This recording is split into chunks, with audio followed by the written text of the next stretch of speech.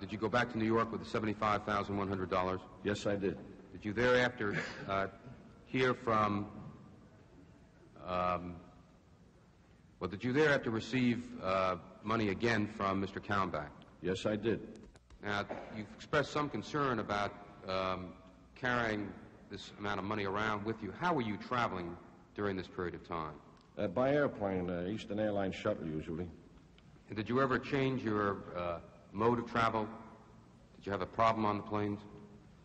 Well, there was a period of time when, of course, with the hijacks and all, they started a searching system on various airlines, and that was a little problem. And I got in the line one time to go back. It was when I had probably only about 50,000 at this time, and a fellow in front of me, 2 or 3 persons in front of me, was stopped and had to produce, I think, 4 packs of cigarettes or something, set off the alarm. So I went into a coughing fit, and I went down to Pennsylvania Railroad and took the train home.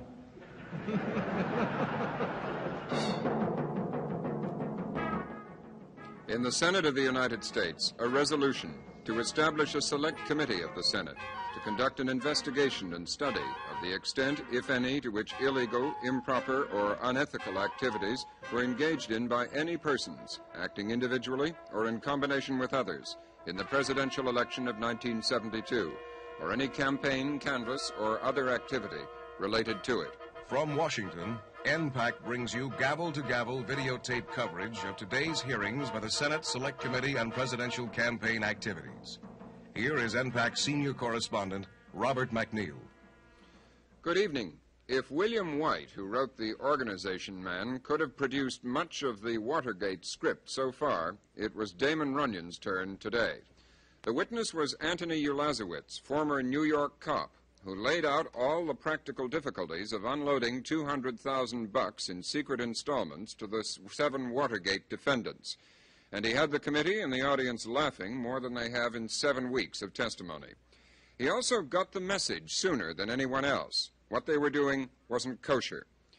There couldn't have been a more startling contrast with the next witness, a Mississippi gentleman, rich with oil and real estate, who volunteered his time to the Nixon campaign and found himself sucked into criminal activities. Fred LaRue has already pleaded guilty to conspiracy to obstruct justice.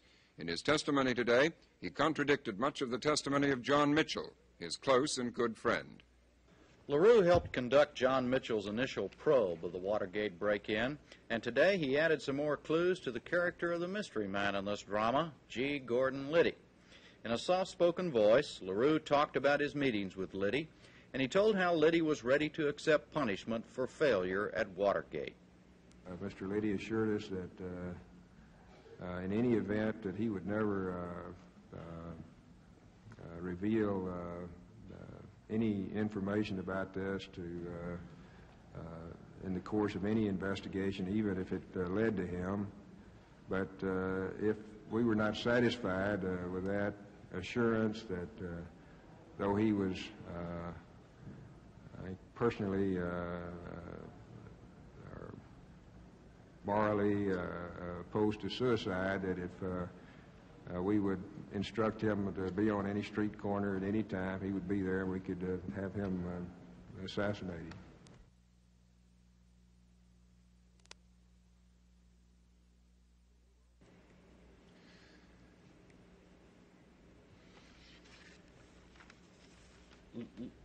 LaRue also told the committee that he came to the conclusion by late June that the break-in had been approved by someone at the committee to re-elect or at the White House and was funded by the committee to re-elect the president.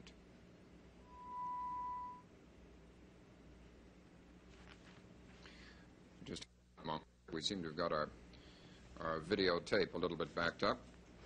I think you'll agree when you see for yourself in a few minutes that in terms of personality, Tony Ulasewicz and Fred LaRue couldn't be more different.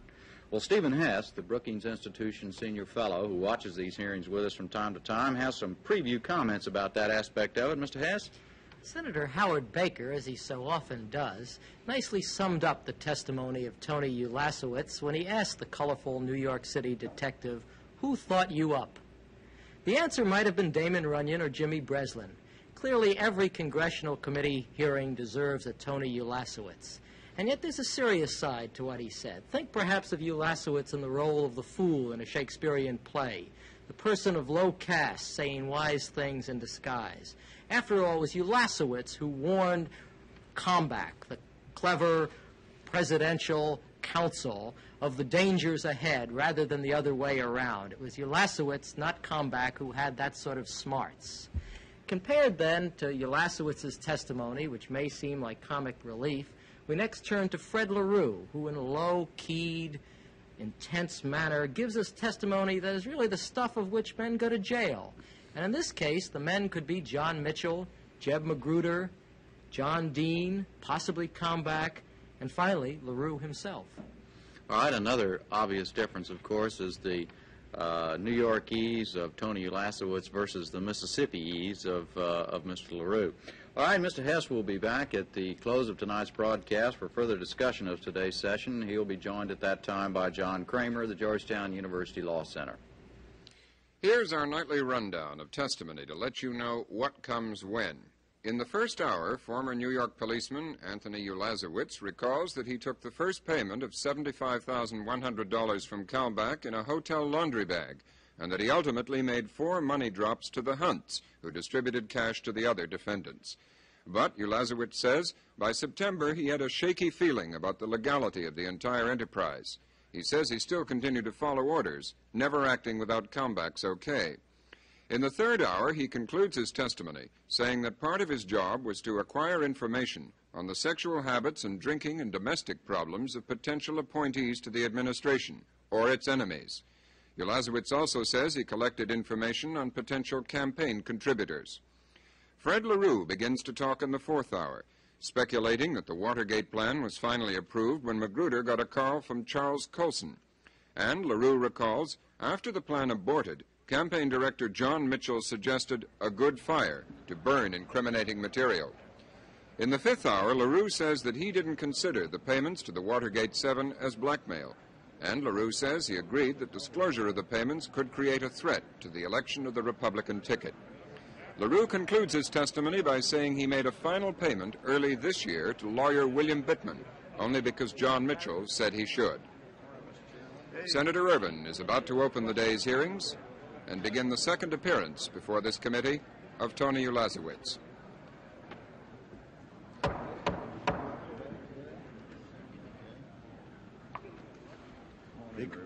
The committee will come to order, and counsel will call the first witness. Mr. Tony Ulasewicz. Let's see. He's been sworn in. You were sworn in. You took the oath as a witness when you were here before the committee before, and this same oath still covers your testimony. Yes. Mr. Chairman, Mr. Terry Lenzner, Assistant Chief Counsel, will question the witness. Yeah, Mr. Ulasewicz, I see you have counsel today. Would you identify yourself, please, sir? John Joseph Sutter, Mineola, New York. And I understand you have a brief statement you'd like to make, Mr. Sutter. I do. Mr. Chairman, I'm sure much to the relief of the committee, Mr. Ulasewicz does not have a prepared statement he desires to read. He is here merely for the purposes of answering questions from the committee, and I should like the record to indicate that he appears pursuant to a subpoena issued by the committee dated April 30, 1973, and served upon him on or about May 8, 1973. Thank you, sir. Thank you, Mr. Sutter. Mr. Ulasewicz, you testified here about your relationships with Mr. Caulfield and making contact with Mr. McCord.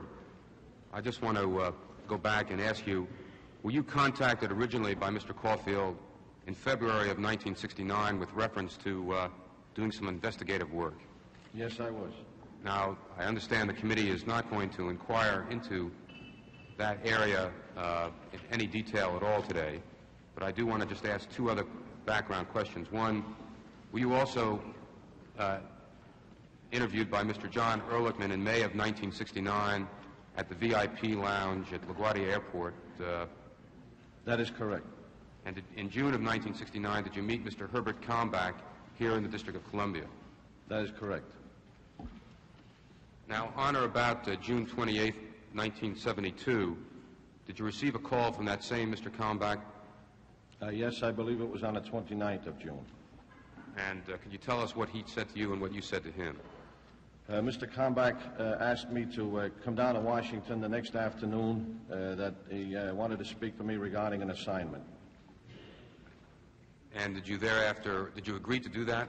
Yes, I did. And did you see him the next day? I did. Where was that, sir? It was in the Statler Hilton Hotel in his room. And can you tell us what he said to you at that time and what you said to him? Mr. Kalmbach advised me that he had a very important assignment, and he went at least 3 times over a statement saying that it was a situation that developed that he was asked to do something and needed my help in doing it. He said that it was legal, that it was to provide funds for persons in difficulty, for payment of their counsels, and for a payment to assist their families during some troublesome period. He repeated the statement several times. He was very ill at ease, very nervous, and we got to the point when I said, well, Mr. Kalmbach, just what is this now? And he says, well, I guess you have guessed it, that it's the Watergate situation. Mr. Ulasewicz, let me just interrupt. Could you put the microphone more directly in front of you, sir, please? Thank you. And he said, it's the Watergate situation. I guess you've guessed that. And I said, yes, sir. And he said, well, again, let me assure you that I would not in any way or fashion ask anyone to do anything that I wouldn't engage my own services in. It is an assignment for me, and I'm asking you to do this. It will necessitate confidential methods, possibly. He couldn't go into, at that time, as to what it might completely take in. At a certain point in the conversation, he mentioned that there may be a necessity of communicating by telephone with me from time to time and what might be the best procedures. I said, if you mean as far as best procedures of eavesdropping or anything of that type, that the telephone booth method's the only one, and I started to explain that, however, wherever you want me to call you, you should give me the number in advance. You should check it out, know where I'm calling, and then I do it in return, and that went right over his head, actually, because it didn't quite work out that way, but we went into the phone booth deal, and we agreed to it. After that... Would you explain what the phone booth deal was, Mr. Ulasewicz? Well, that if he wanted to be absolutely certain of receiving a call at a cleared phone booth or so, he should have, the way it would be with go into an area where he wanted me to call from a phone booth and establish that it was actually a phone booth. But we did make an arrangement later where I did furnish him with numbers. Of phone booths? Of phone booths. Did you also talk about names that he and you could use to contact each other? Yes. Mr. Kalmbach agreed to use, suggested that whenever he might call me in relation to this matter, he would use the name Novak. And that would be just strictly for myself. In the course of that, he said that if another name would probably be necessary, it would be John Rivers. Now, who was supposed to use that name? He anticipated that I might use that name in contact with distributing this money to the people that would be necessary. At a point in the conversation, he said that he had the money with him, and it was $75,100, which he gave me. It was in $100 bills. And what did you put it in? I went to the closet in the room and took a laundry bag and put the money in a laundry bag.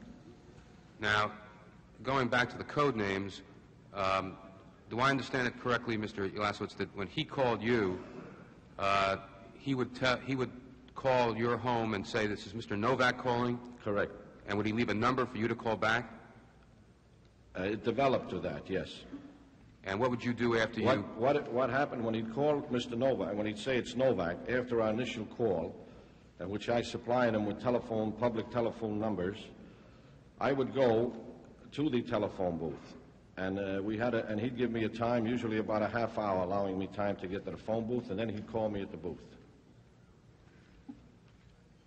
Now, did you go back to New York with the $75,100? Yes, I did. Did you thereafter hear from, did you thereafter receive money again from Mr. Kalmbach? Yes, I did. And I'd like to get your receipts all at once here if I can. Where was the next place that you received money from Mr. Kalmbach? At the Regency Hotel in New York City. Approximately how much? $40,000. And approximately when was that? That would have been in July. Of 1972? Of 72. Where was the next delivery at to you? the Hilton here in Washington, $28,900. Again, approximately when was that? In July. And then my recollection is the final amount was $75,000 at the airport or in Los Angeles opposite the Orange County Airport. All right. Now, going back to the original $75,100, what denominations was that in? Did you $100 bills. And where did you keep that cash? I kept it at home. Did there come a time when you received these other amounts that you left them somewhere else? Yes. Where was that? In a safe deposit box. Now, after you got back to New York, did you hear from Mr. Kalmbach again? I did. And what instructions, if any, did he give you? He mentioned, he told me to call a Mr. Caddy. Mr. Caddy? Yeah, right, Mr. Caddy, to come back to Washington, D.C. and call Mr. Caddy. And he supplied me with a telephone number. How soon after you left Washington did he tell you that? It probably was the same evening or the next morning. And what did you do? Did you go down to Washington and call Mr. Caddy? I did. And could you tell us the conversation you had with him? I contacted Mr. Caddy, and he suggested that he would, now prior to this is when Mr. Kalmbach said, tell him that, and was one of the code names. We had gotten into other names, Tom Kane and John Ferguson and Tom H. Smith. So there was a little confusion once in a while on that. Now who gave you those names, Mr. Kalmbach and myself in conversation as kind of backup. However, in this case, he instructed me to use, I believe it was John Rivers, when I called Mr. Caddy. And that at this conversation, I was to say the purpose of my call to Mr. Caddy was that I was asking the cost of a script of a play, plus the salaries of the players, which I did. I contacted Mr. Caddy, and he responded and said he would meet me in a restaurant sometime in the afternoon here in Washington, D.C. And just to clarify it, you identified yourself to Mr. Caddy as Mr. Rivers, is that correct? I believe Mr. Rivers, yes. In most of these transactions, it was Rivers. Was there any reason for the code name Rivers for you to use? No. Now, did you go to that restaurant in Georgetown? Yes, I did. And what happened there?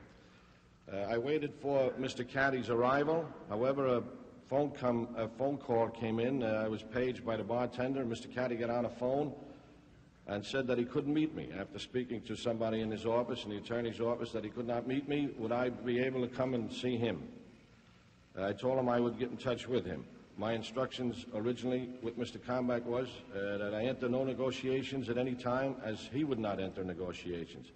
This is refreshing my memory again. And another thing he said, that I am to do, if I received amounts or so, I am not to deliver anything until I get in touch with Mr. Kalmbach. And continually throughout these negotiations and drops and whatever may come up, this was the pattern, that I would make the contact as directed, but I would take no action until I reported whatever was said or done to Mr. Kalmbach, and then I would await a return call from Mr. Kalmbach to whether to proceed or not. In this case, I reported Mr. Caddy's message, and Mr. Kalmbach said, well, Lee, probably give me the number you're at.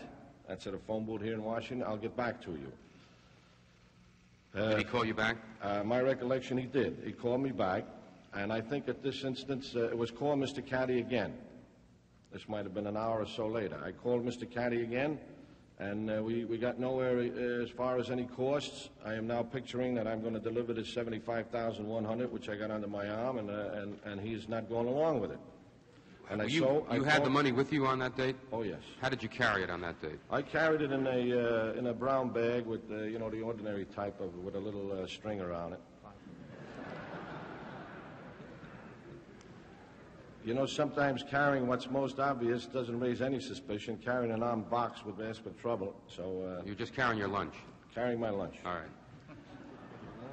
Nevertheless, I got to back to Mr. Kalmbach, and this was a series of calls, and somewhere in this, Mr. Caddy suggested that I should come up to the office, that they would have whether there was a corridor or a separate office, and that we would not be observed, etc. And so again, I had to report back to Mr. Kalmbach. And I think these calls might have been going California-wise by now. I'm not too certain. And then he would intend to get back to me. However, there was a delay. Apparently, he couldn't reach whomever he was attempting to reach. The communications were not there for some reason or another, and I probably went back to the city, and in the final result being that was it with Mr. Caddy, and we never did meet. Well, at some point, did Mr. Kalmbach tell you to drop the whole Caddy business? Yes. Now, I take it you were having these conversations phone booth to phone booth between yourself and Mr. Kalmbach? That is correct. And were you loaded down with change, Mr. Ulasewicz? Oh, yes, indeed. And how did you carry that change? Well, when I started out, I started with kind of a little box deal. And when I finished up, I had a bus guys, one of these things that you click on, with quarters and dimes and nickels. It's true. It's true. Well, after you got back from... After you got back to New York, did you again receive instructions from Mr. Kalmbach? Yes, just about the time that it ended with Caddy, in which we got nowhere, and I still had the $75,100, I was asked to call a Mr. O'Brien using the name of John Rivers. Did you call him? I called Mr. O'Brien, received a very tart kind of brush-off response, and that was the end of that conversation. It was one phone call. He showed no interest in any script, players, or any type of message that I was relating. So you were giving the same instructions routine by Mr. Kalmbach to talk about a script, the scenario, the players? Yes. Did you call Mr. Kalmbach again, telephone booth to telephone booth? I did. And tell him the I results? told him exactly as I've related here. Did he get back to you again with other instructions? He come back and gave me another person to call. Now, it wasn't a person. He gave me a telephone number at this time, and there's no name involved. To the best of my recollection, it was call, and when it's answered, the fellow will be expecting a call, mention your John Rivers or whatever name was appropriate at that he then it would have to be Rivers, I imagine. And I called this gentleman, and... Where was the number? Washington, D.C. area. And I may have called from the city of New York at that time, because running around with that 75-100 and trying to get rid of it was becoming a problem.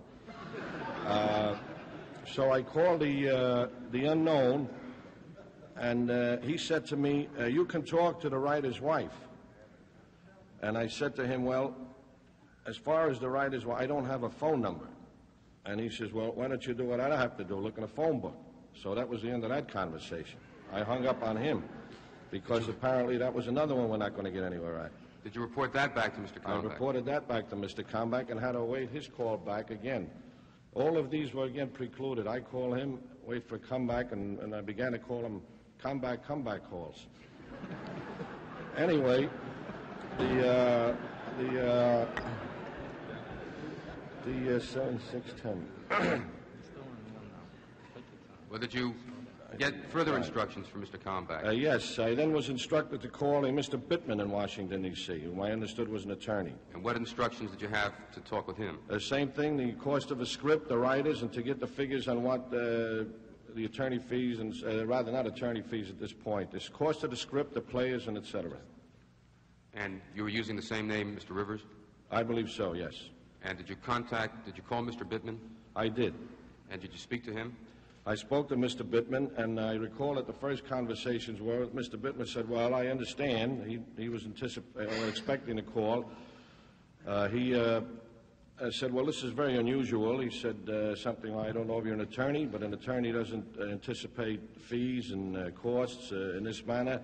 And I said, well, I am instructed not to negotiate in any manner. I understood that you would have a figure, and I told him that I am prepared at this time, if we can get down to this, because at this point I still wanted to get rid of all those cookies, 75,100.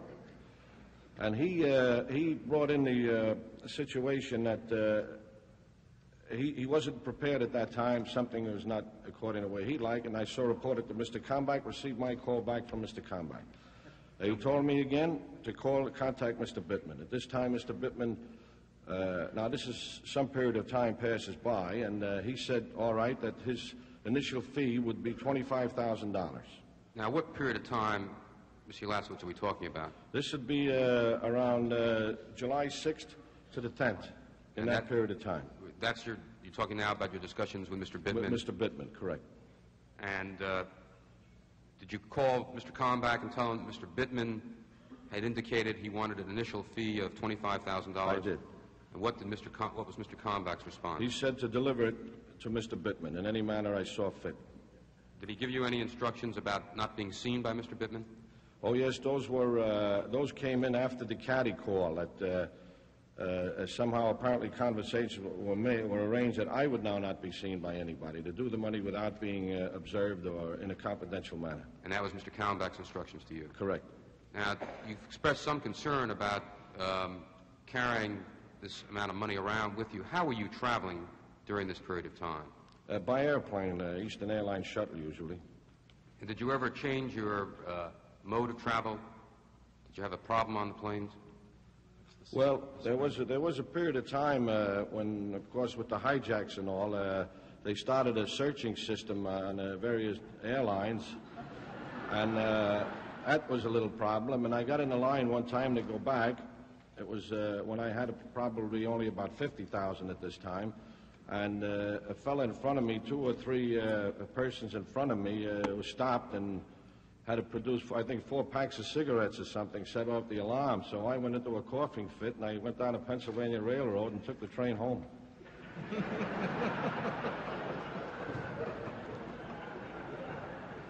doing very well, Tom. Well, now, you arranged, as I understand it, Mr. Ulasewicz, Yes, sir. to furnish Mr. Bittman with $25,000 for the script. Was that the That is correct. conversation? And how did you arrange to deliver that money? I contacted Mr. Bittman right from the lobby of his office building. I spoke with him, and I told him that I had the cash. Prior to that, I went out to a drugstore in the area, bought a couple of envelopes and some Scotch tape, and I had to count out $25 from that 75-1, 25,000 from the 75-1 original, which I did, and put into a plain glass brown envelope.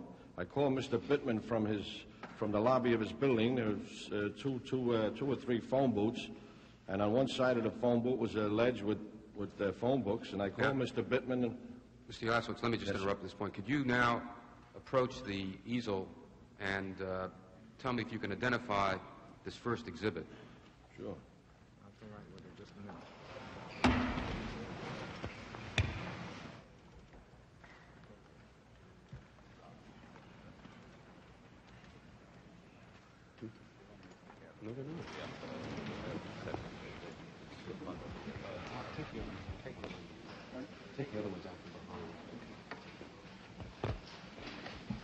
Now, you were starting to describe, Mr. Ulasewicz, where you left it. Is that the lobby of the building that... Yeah, this is the lobby. These are the phone booths. These are elevator doors on either side. And that's Tony Ulasewicz right there. Very good. Thanks, Tony. Now, can you hold the microphone up a little further? All right. And would you now indicate on the photograph where you called from and what happened after that? I called from this telephone booth to Mr. Bittman and told him that I had the delivery, and that would he come right down, and that it would be on a ledge at the telephone booth. Now, this gentleman is standing where the ledge is. There's 2 or 3 or 4 telephone books, and there's a ledge above it with kind of a space. And I told him there'd be a brown sack and that the money would be lying right on that thing. And if he'd come right down, walk right to it, pick it right up, and go immediately back in the elevator, I would be satisfied. Now, thereafter, did an individual come down the elevator? We had a description of clothing, as I recall, that he'd be wearing a brown suit or something at that time. And did somebody come down wearing those clothes? Yes. And where were you at that time? I was in a telephone booth. I had it half shut, there was another person in a booth. These booths, incidentally, on a weekday are very heavily used. There's a newsstand section in front and quite a bit of traffic on a weekday, while this was taken on a Saturday, I believe. He came right out and did as we agreed, come out of this elevator, the first elevator, and walked right over, picked it up, walked right back in, and went up. All right, now, Mr. Ulasewicz, rather than having you go back and forth several times between the table and the easel, I'd like to go ahead and continue, if it's okay, and have you describe other contacts that you made with individuals to furnish the money. Did there come a time later when Mr. Kalmbach instructed you to furnish funds to Mrs. Hunt? Yes, that's correct. And did you have a conversation with Mrs. Hunt where you arranged to furnish her with some funds? Yes, I did. And can you just describe what you told her, how she could pick up her money? I told Mrs. Hunt that at a certain time in the day, and I picked an hour thing, to come into the lounge through the American Airlines, which is a long lounge leading right through the building. Ticket desks at one side of it, seats in the center of it, and a very busy area. And that about the center of that, she should check with the time. I have a large clock so that it'd be almost exactly at that point. If it were 12 noon, and if she saw 5 to 12 in that, to please not to go back out and come back at about that time. She followed the instructions explicitly at all time. In the meantime, when I arrived in Washington, whatever drop I would have at the time, I put in this particular locker. And I would take the key, and just before, when I'd call her with the instructions, now 5 minutes before I knew she was coming, well, that's a little precluded. There was opposite and about 25 feet away across towards Northwest Orient Airlines, there's a series of telephone booths, 5 or 6 booths, with 5 or 6 booths, and there's a newsstand across, and there's a bit of traffic. Before making the arrangements, I spent some time observing the telephone booths, and of all the booths watching people going in and out, the most isolated one that for some reason people didn't use was the very end one. So that's the one where I made my arrangements to leave the key. Now, 5 minutes or so prior, 3 minutes prior to the time that I would have tell her to come, I would go into this telephone booth, and underneath where the coin drop is, I would scotch tape a key to the locker where I had made my drop. And then I would leave that area and either go by the newsstand opposite, or this would be where the phone booth would be. This is a lounge, and where she'd be coming through would be in this direction. This is a window for airplane observation by the public, etc. And I would probably be seated in this area, walk there, or be a little further behind, but I could watch the booth. And she would come right. Her directions were the same thing. Don't hesitate. Go right in the booth, remove the key, go over to the locker. The locker would be in this direction, about 25 feet, I guess, or so, across the corridor. Now, before she arrived on the first occasion, did you also have a description of the clothes she was going to wear? Yeah, she mentioned that day she'd be wearing a blue outfit, and I think she set her hair in a clip, back of her shoulders. Now, I believe on May 19th of this year, when we went out to that phone booth with you, there was still some scotch tape underneath that telephone box. Is that right? That is correct. Now, did you observe her on the first occasion come by, pick up the key, and go over to the box, which I think is N301, and remove the funds that you had left there? That is correct. And did you see her do that on other occasions? Yeah, on 2 other occasions. Now, the first occasion, how much money did you leave in that box? $40,000. And the second occasion? I'll just refer to the notes to... Sure, take your time. I mentioned there was one occasion that Mr. Hunt came. I mentioned 2. There were actually 4 drops to the Hunts. I don't want to confuse. There were 4 drops to the Hunts, 3 to Mrs. Hunt, and 1 to Mr. Hunt. Is that correct? And how much did you leave the second? It was $43,000 the second time, $18,000 the third, and $53,500 on the last occasion, which was September the 19th. All right, sir. Now, I take it you had the telephone booth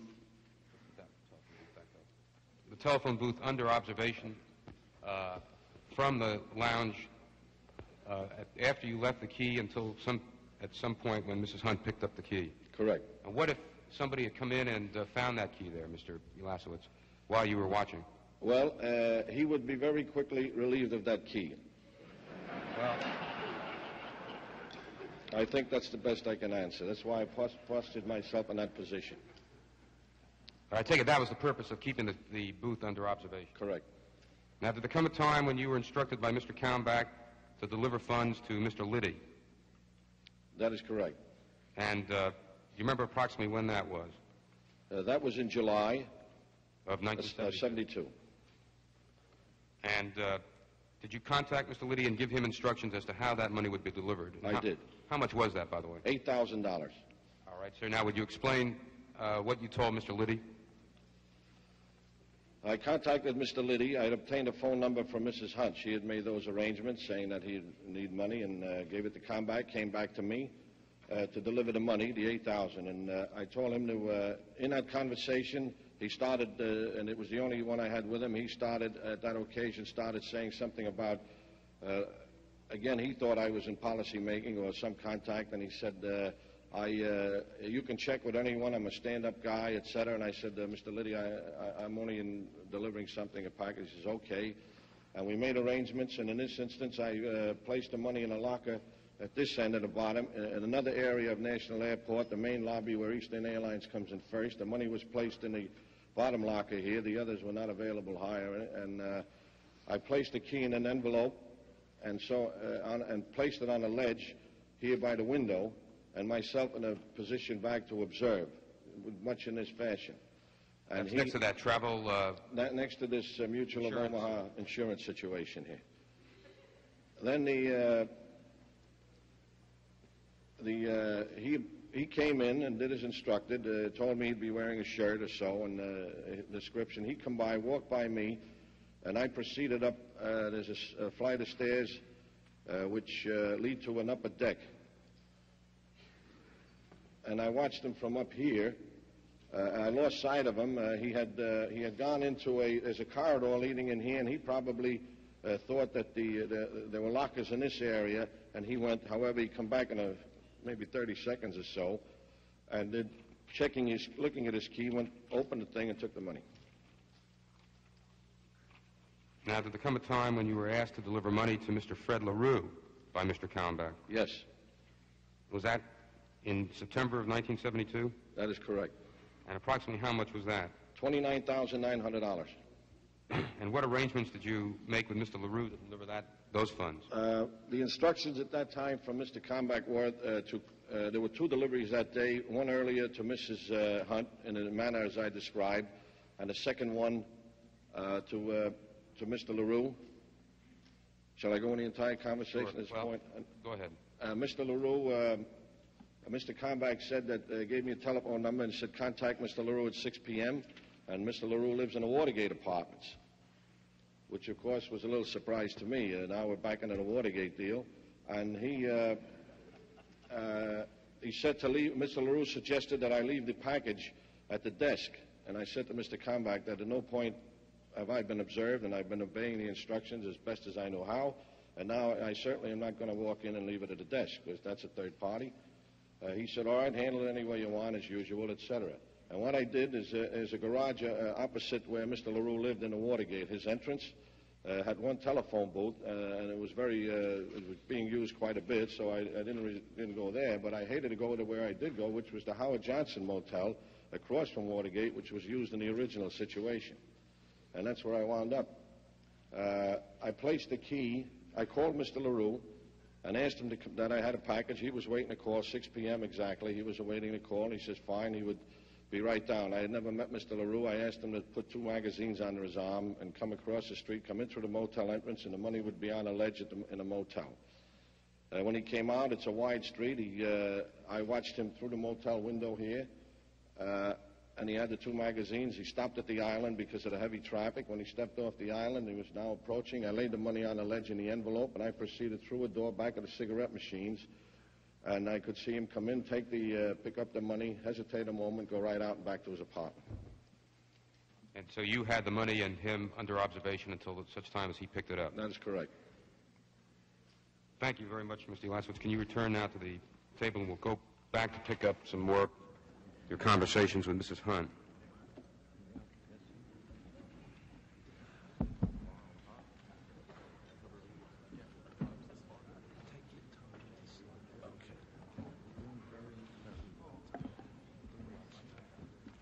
Now, after you delivered your $25,000 to Mr. Bittman, did you so advise Mr. Kalmbach that you had made that delivery?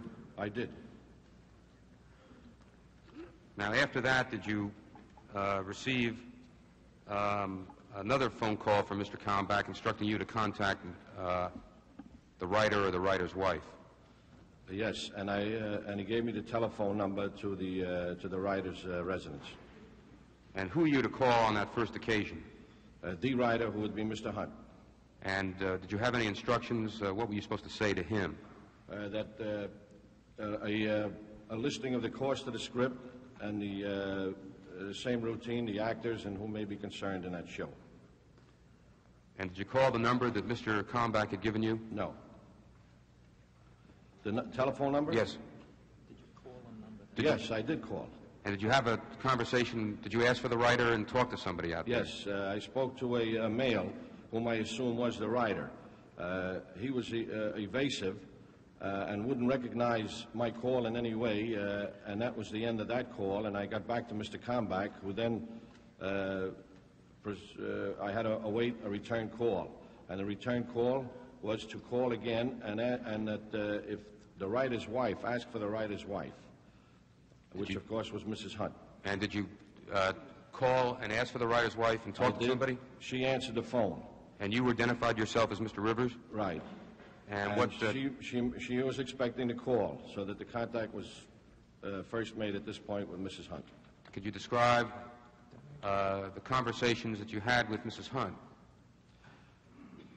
Yes, I told her that I was calling regarding the figures,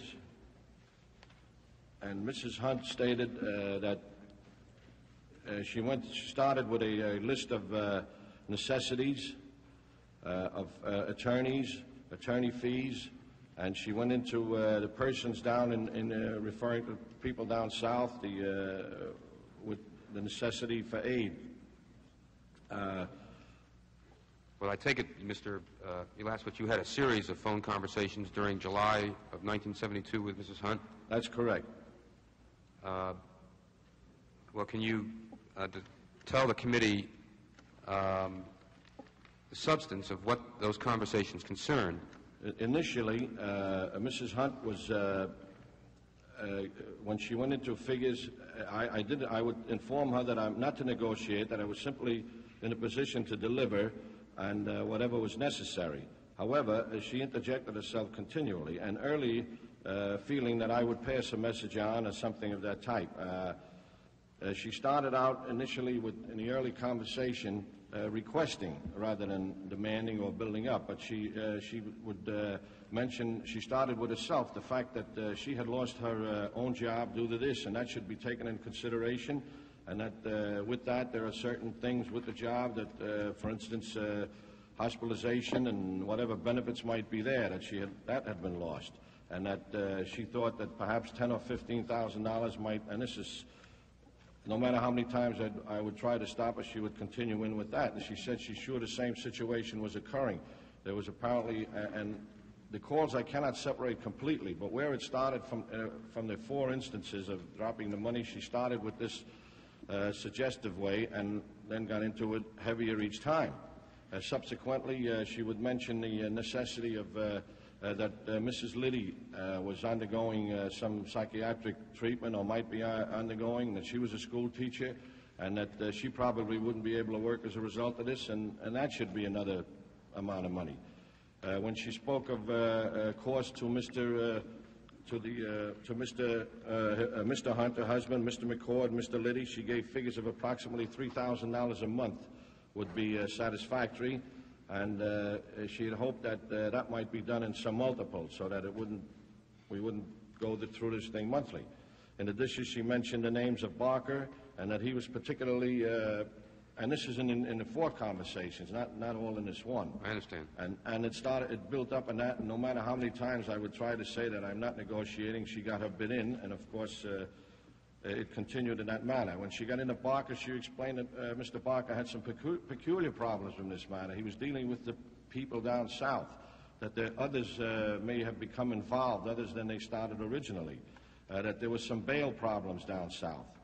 She mentioned that in the course of these conversations over this period of time, that she was the one who was delivering the money to the various people after she had obtained it from me. Then she mentioned Sturgis, Gonzalez, Martinez, and when she had mentioned with Barker, she mentioned a sum of $10,000 for under the table.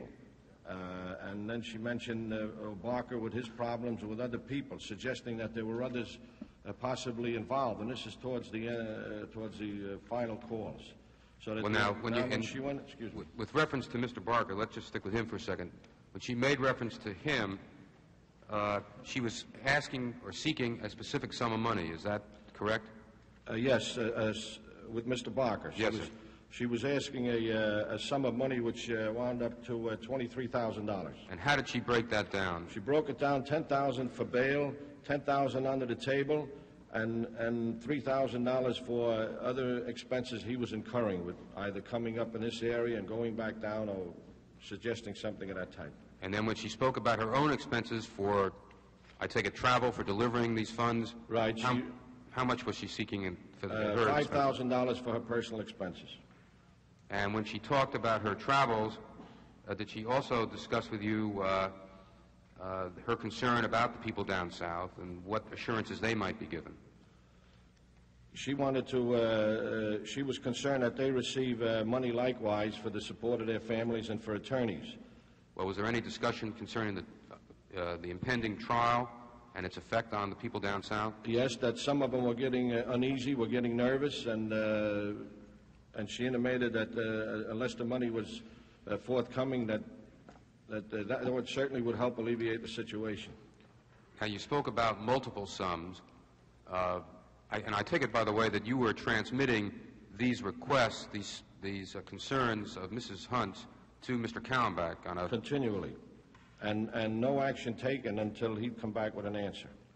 And was there an answer on the multiple sums that Mrs. Hunt was seeking for the defendants? Yes, it was to be $15,000 to McCord, Liddy, and Hunt, $6,000 to Barker, $4,000 to Sturgis, $2,000 to Gonzalez, $2,000 to Martinez. And for how long a period was that to cover? 5 months. Now, in a later phone conversation with Mrs. Hunt, did that become a matter of concern? Yes, she said that it was causing a problem down south. Because it so happened that they were concerned because the 5 months ended up in a period just after the election. And from that I gathered that they feared that that was deliberate. And I reminded Mrs. Hunt that she is the one that brought this matter up and that I was cutting it off, and as I did with the negotiations. And I said, I certainly don't think that's any situation here that I'm concerned with. You'll have to stick to the amounts and et cetera, cost of the script, et cetera. Now, when you say down south, by the way, Mr. Ulasewicz, what are you referring to? Or do you know what Mrs. Hunt was referring to? Yeah, the Florida area, Florida. Now, was there also a discussion with Mrs. Hunt about the attorneys in the case? Yes, there was. And would you tell us what she said to you about the attorneys? She said the attorneys, and she mentioned names of the defendants and their attorneys. She mentioned $25,000 for Bittman for Hunt. Now, this was in addition, and I don't know if she knew that I delivered the 25, but she did present to me again that in this text that Hunt and Bittman, $25,000, that McCord with Lee Bailey, $25,000, Liddy with Maroulis, $25,000, Barker with Rothblatt, $25,000. The 3 others, each $10,000, a total of $30,000. All right, and you were transmitting again those figures to Mr. Kallenbach? Correct. Now, when you delivered your first delivery of $40,000 to Mrs. Hunt at National Airport, how was that figure arrived at? Mr. Kallenbach gave me that figure. And at that time, and it was the only time in these that he in that message was to say a certain amount for people, and it was like a down payment because it was obvious that the $75,000 was not going to cover into what we were getting. And as a result, you later picked up at various locations additional funds. By the way, did there come a time when you totaled up the amounts of money that Mrs. Hunt was seeking? Well, it was, yes, it was in the vicinity of $400,000 to $450,000. And did you have a conversation with Mr. Kalmbach concerning that figure and Mrs. Hunt's demands on you in California when you went to pick up the $75,000 out there? Yes, that was in August, and it was the last pickup from Mr. Kalmbach. Shall I go through it? Yes, why don't you tell us what you said to him and what he said to you? He picked me up in his car at the airport in Orange County Airport. And we sat in the car, and in all these conversations, just even prior to this, I already had suggested to Mr. Kalmbach that this thing has definitely gone a different direction than originally anticipated. Originally anticipated being that $75,100 was going to be the amount involved, and that the person to get it would probably be one person. In that case, we started with Mr. Caddy, and it was a direct confrontation. In all these conversations, Mr. Kalmbach was as upset about it as I was, as I related to him. He certainly didn't like it in any fashion no more than I did, so we got along very well along that score. When we met at the automobile, I got in the car, and Mr. Kalmbach said, Tony, what's your opinion of all this? And I says, well, and I'm going to try to recall some exact words because the first statement I made to him, I said, well, Mr. Kalmbach, I tell you, something here is not kosher. And he kind of looked at me, and I said, well, it's definitely not your ball game, Mr. Kalmbach. I said, whatever's happened, we started with no negotiations, we're into negotiations. We started with 75, and now we're into a sum which we've raised. We've now got something like $220,000 coming in, or $219 was the exact figure, and we're only approaching half, and I know that the next conversation I have, that figure's got to go up, from all inferences and all. I said, certainly, Mr. Kai, I know your feelings in the matter. I know how we started, what you said, it was legal, but it was now leading up to a point, and I feel I must tell you, and he understood that that was my last to be mine, and I recommended very strongly to Mr. Kalmbach that he likewise desist from it, regardless of how it started out and what were all the good intentions. And he said that he would. He assured me that not that he had to assure me, we were in different stations of life, however, he did agree with me that this was time to quit it. Now, after that meeting in California, did you receive a call from him in September of 1972 asking you to deliver the money that you've already described to Mrs. Hunt and Mr. LaRue? Yes. And would you just tell us what he said to you about that delivery and what you said to him? In that call, it was a little unusual because the inflection in his voice indicated irritation or something unusual as compared to any other time that I spoke with him. I couldn't fathom, of course, and I didn't ask him why. But he was very anxious that I be able to pick up make the deliveries on the same day, one around noontime to Mrs. Hunt and one at 6 p.m., and it seemed very urgent. Now, at this time, I was residing in a town of Day in Saratoga County, New York, and he wanted for the next morning. And I explained to him that there's an airplane problem. Likewise, I mentioned to him my wire has about 10 lines on it, and I mentioned to him that the laundry was in the icebox. And what was his response to that? And, well, kind of a long pause, and I says, well, the money's in a vault in New York. So he said something to that effect. Now, he knew that I did have a problem.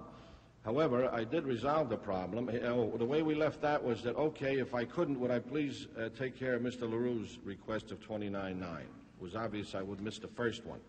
However, I did get an early flight out, and I got into New York City just prior to the bank opening, or just about when it opened, did remove the money, which was the last of what we've had. And I got into Washington, and I managed to make the arrangements as previously described of delivery to Mrs. Hunt in the same manner, and then to Mr. LaRue. And you delivered $53,500 to Mrs. Hunt? Correct. On that date? And $29,900 to Mr. LaRue. The next day, Or second day, Mr. Kalmbach called me back and seemed irritated again and said as much as what happened. And I said, well, what's wrong? And he said, did you deliver the money? And I said, yes, I delivered both amounts. He said, did you deliver both on the same day? I said, I sure did. And he said, no kidding. The words to that, I said, yes, both amounts were delivered. I don't know what was the significance of it, but apparently there was, and I said I delivered them on the same day. And he said, oh, fine. And that was our last conversation regarding this situation. And that was approximately when that you delivered those funds? I don't know. September 19th. Now, during this period of time, Mr. Ulasewicz, you were on Mr. Kalmbach's payroll. Is that correct? He was correct. Still paying you for your investigative duties? That's correct. Did you receive any expense money for your travel and whatever expenses you incurred? Yes. How much was that? $1,000. And do you know if Mr. Kalmbach received any expense funds? No, but at one point in the delivery of the 4 deliveries to me, he had mentioned that one of the amounts had $1,000. He had taken $1,000. He didn't indicate it was for expenses. He just said he took $1,000. Now, the figures that you gave us for the attorneys and the defendants, those are the figures that you understood were going to be paid to the attorneys and the defendants. That's correct. You don't have firsthand knowledge whether Mrs. Hunt did or did not transmit those funds? None whatsoever. However, that funds were transmitted because if they weren't, why, of course, Mr. Kalmbach would have known it. Mr. Chairman, I have no further questions at this time. Thank you. Before the minority side of the committee staff questions Mr. Ulasewicz, we're going to take a break. Public television's coverage of the Senate hearings will continue after a pause for station identification. Unabridged coverage of these hearings is provided as a public service by the member stations of PBS, the Public Broadcasting Service. Of hearings by the Senate Select Committee on Presidential Campaign Activities. Here again, correspondent Robert McNeil. As we go back to the hearings, Minority Counsel Fred Thompson is going to turn over the questioning to his deputy, William Schur. Chairman, Mr. William Schur will ask questions of the witness. Mr. Ulasewicz, you testified earlier to this committee that you were initially hired to do some discrete investigations and that this hiring was done through your connection with Mr. Caulfield. Is that correct? That's correct. And that you were, in fact, interviewed by Mr. John Ehrlichman. That's correct. What role did Mr. Kalmbach play in your prior employment with regard to these discrete investigations? I met with him to discuss the arrangements to pay me. I was on Mr. Kalmbach's payroll. So, in other words, Mr. Kalmbach's role prior to the events which you've just described really was just as a conduit for payment to you for the services that you were rendering to Mr. Caulfield and Mr. Ehrlichman. Isn't that so? That's a fair statement. And did Mr. Kalmbach ever order you to conduct any investigations? No.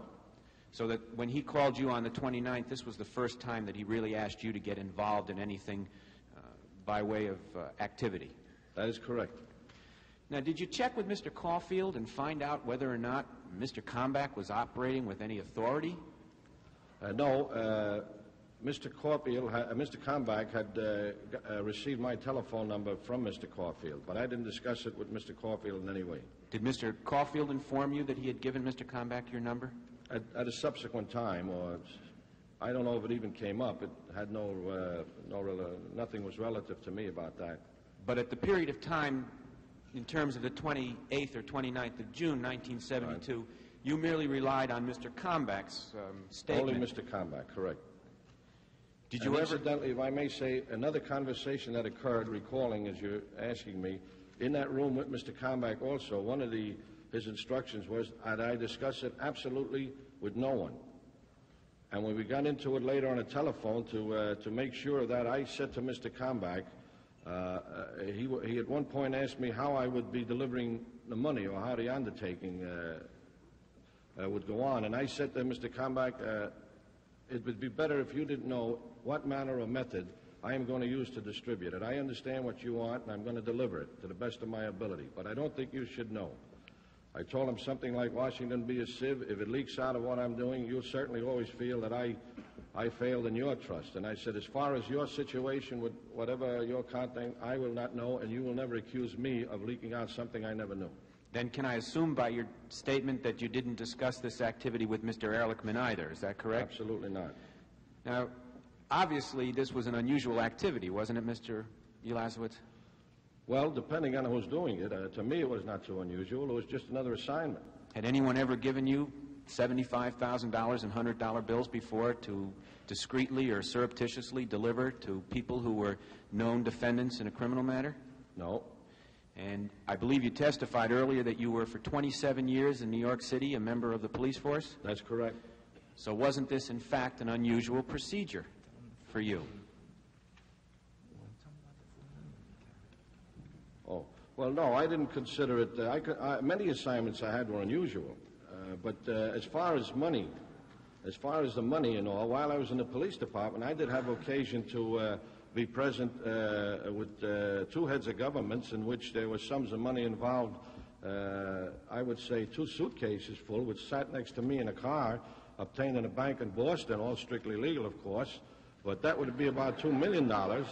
And there was a time. But, Mr. Ulasewicz, you didn't deliver that money to defendants in criminal cases and in lawyers, did you?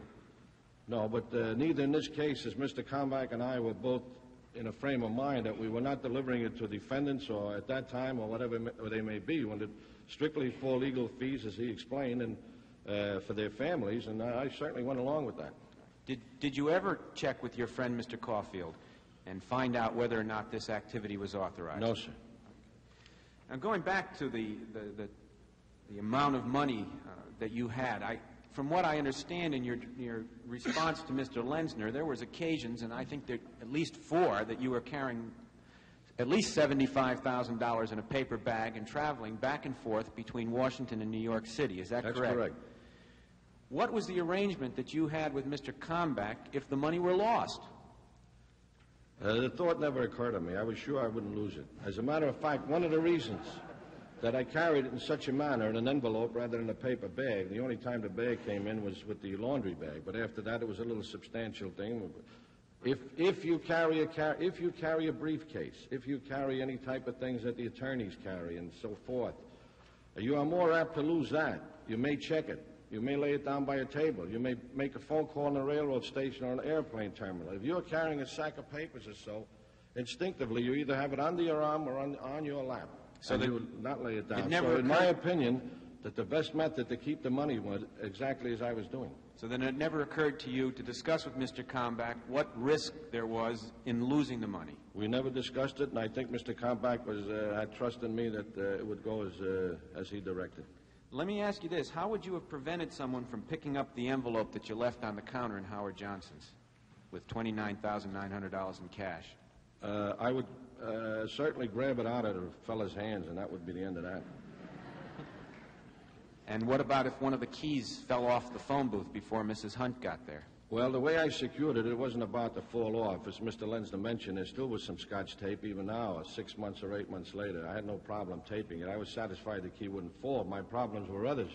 And in one instance, it did happen when a fellow come around wiping the insides of the phone booths, with dusting it. And what did you do when this fellow came along? I sweated a little bit for a few minutes. But actually, and I'm not picking on a fellow, I don't know who he was, but his cleaning process wasn't that thorough. And,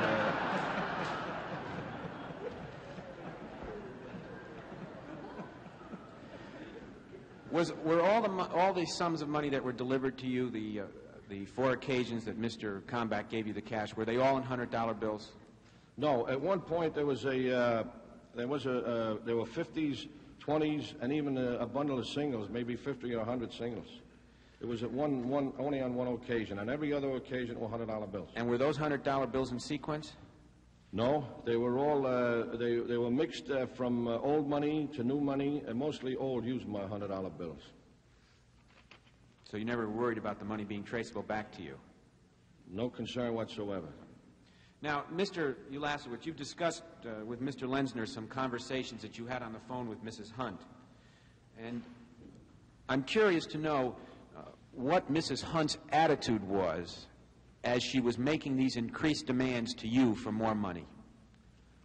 Well, her attitude was, I would say, to milk a good thing would be the way to put it. She kept increasing the amounts, of course, as I stated. And where she began with, and I know I speak of a lady who's gone, and I don't want to sound, she was very efficient. When I first got the situation where I'd be talking with a woman on a situation like this, I was a little bit concerned. However, it worked out very well as far as we understood each other. However, where it was a request, it became into a demand fashion almost. And if there was some concern or arguments between these conversations that were going back with me, she reflected that. Well, was her attitude one of the fact that she was entitled to what she was demanding? Oh, I think all the people felt they were entitled to it. Did she ever reflect to you, for example, what would happen if her particular needs were not met? No. Did she ever suggest, well, let's refer to the conversation concerning Mr. Liddy. She indicated to you that Mr. Liddy was desperate for cash, didn't she? That is correct. Did she indicate to you what the result would be or what the consequence might be if Mr. Liddy weren't given the cash? No. Well, why do you suppose she kept asking you for more money? Well, obviously, to keep everybody happy, whatever the situation might be. But for legal fees, and as we took it, for legal, as we discussed, I assumed it was for help of the family. Now, if Liddy's family was in desperate need of money, he's been cut off his salary or whatever it might be, this is the terms that I took it in. I take it Mr. Martinez and Mr. Gonzalez and Mr. Sturgis were not quite entitled to the quality of legal representation that the rest were if they were only getting $10,000 and the others were getting $25,000 for their lawyers. Apparently. Well, it's the caste system, I guess.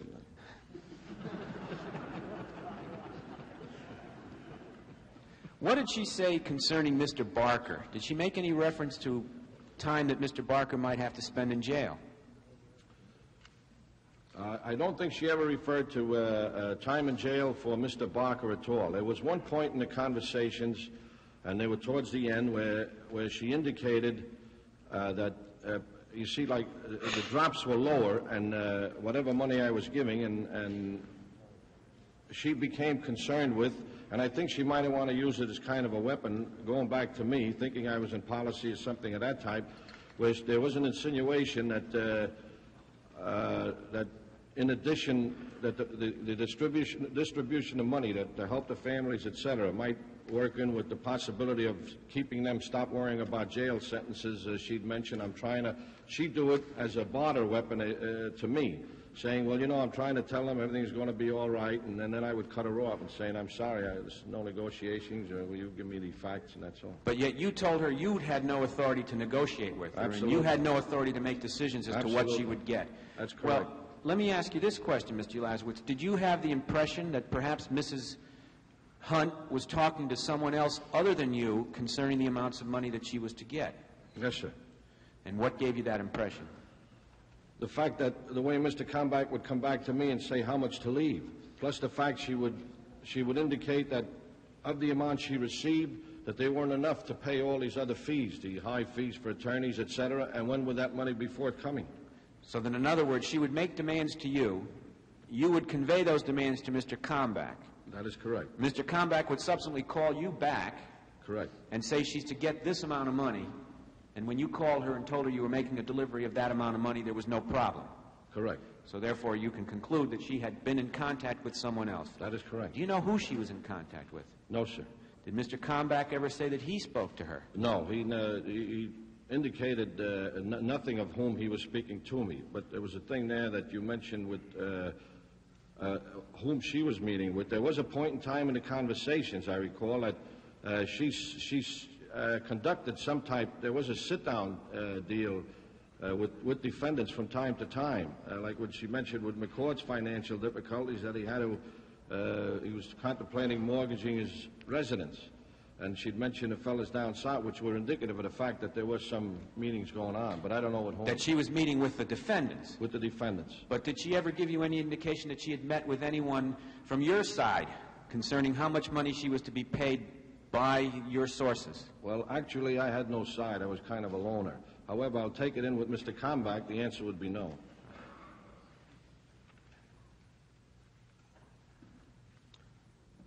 Well, you were then the only person that was conveying her initial demands or her subsequent demands. I was to my best of my knowledge, I was the only person that went through this with her.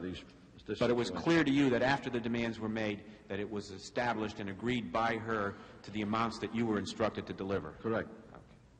Now let's refer to that conversation that you had with Mr. Kalmbach in the airport in Orange County, California. What date was that, if you recall?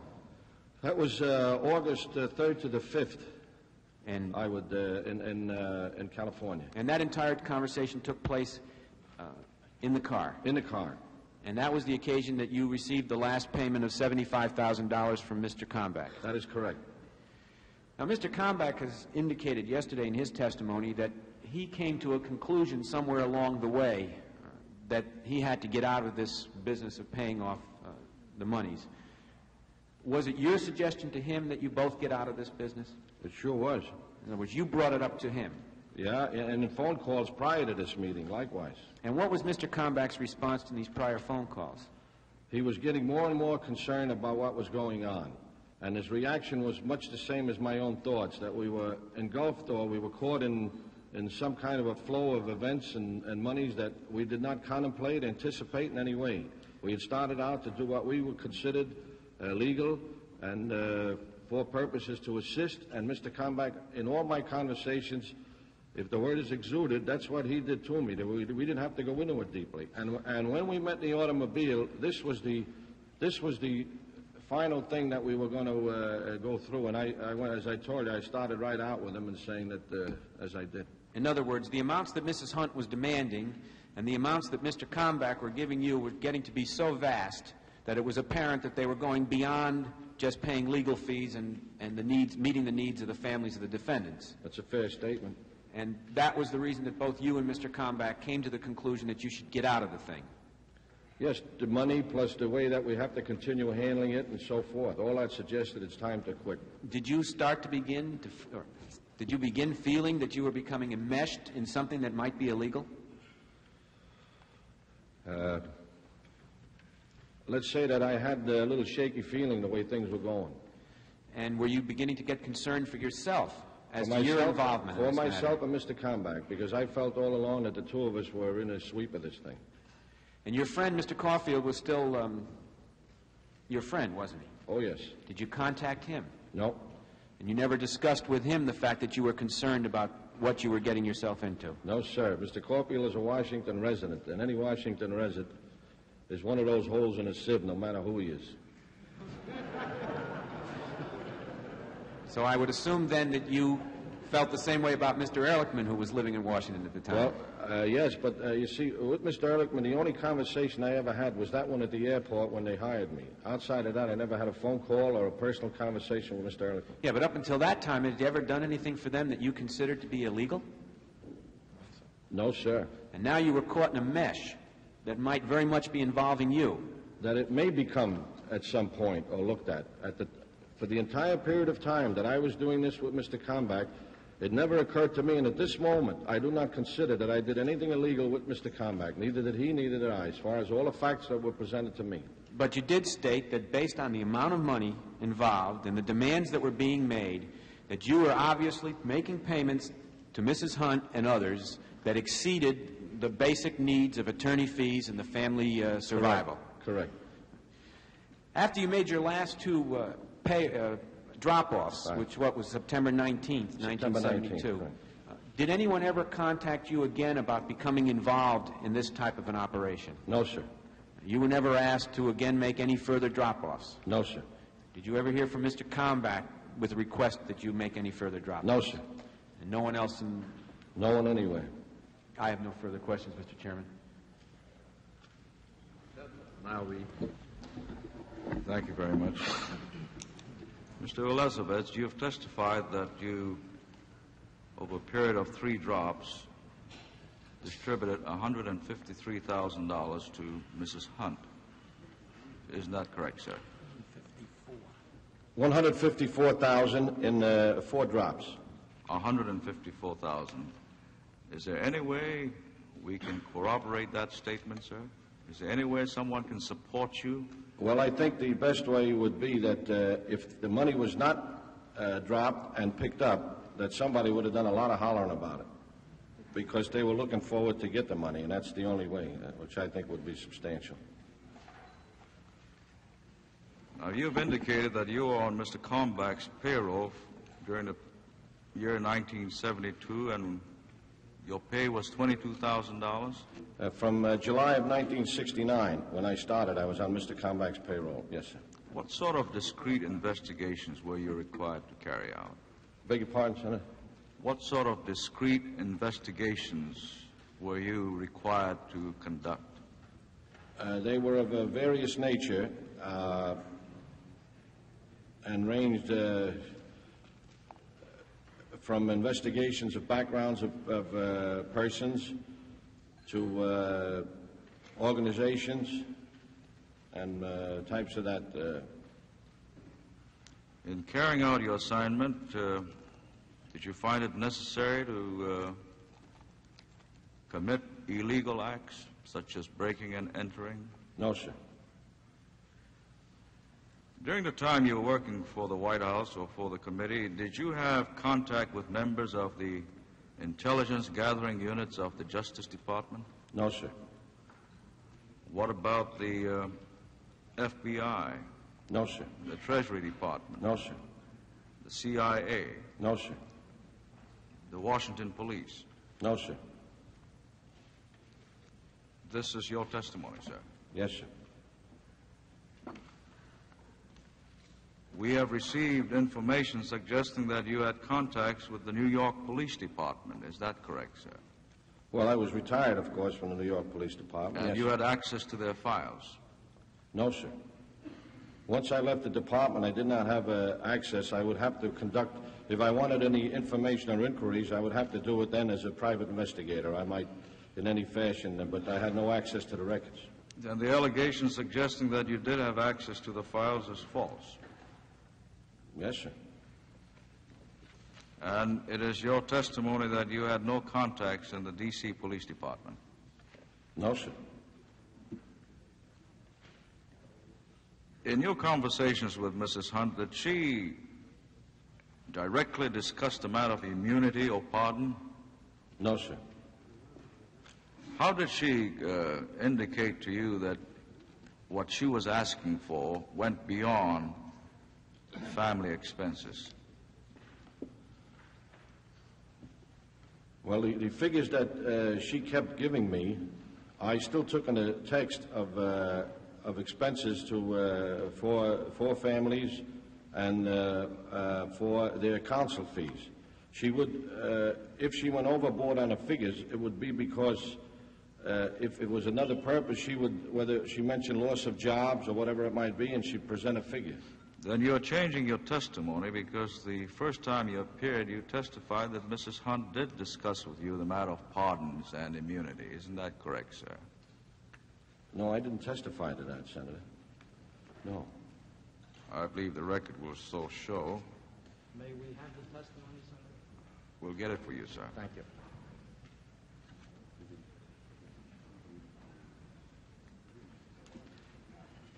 You've testified that you distributed $219,000 for Mr. Kalmbach, and the last payment was on the 19th of September. And the trial of the Watergate defendants did not start until January.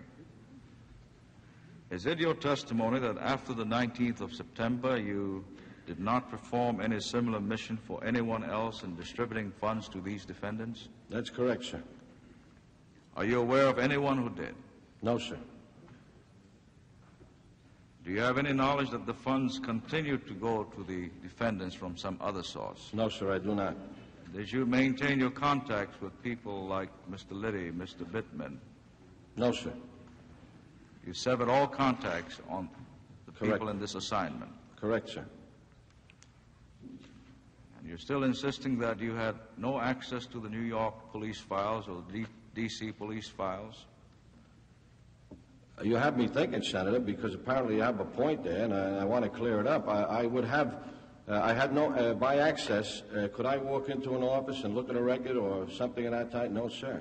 Or did you have friends there that would open the files for you? They wouldn't open, but I'm sure that if I made calls and if I wanted, if they don't have to be on any particular instance. As a private investigator, I might call a squad or a detective office or a precinct and say that I'm a retired detective, and if this is within the vein of conversation, I don't want anything in official record, etc., I would get information. It might be about almost anything that was available. But I wouldn't have access to records. I wouldn't receive records as such, as per se. This information was available to the public? Not always, no. And once again, your testimony is that you never committed an illegal act in carrying out your responsibilities and your assignments? Yes, sir.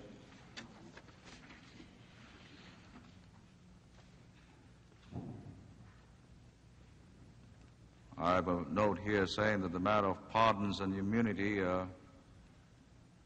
came up in your staff interview. Yes, sir. That's probably where that originates, yes. And that was not in testimony, as my counsel reminds me. But in with your the staff interview, yes, sir. It came in the latter part of the negotiations over where Mrs. Hunt was describing the monies down south and that things were being were very hard to control down south. And she said it would make it easier if the money came through. And I was, at this point is when she was, as I tried to describe, using a demand or some form of pressure by saying that if the money comes down here, that would certainly help her in some statement of lesser jail sentence or whatever it might be. Then it is your testimony that you did discuss pardons and immunity. I didn't discuss any pardon and immunity that I recall in that fashion as you're putting it, Senator.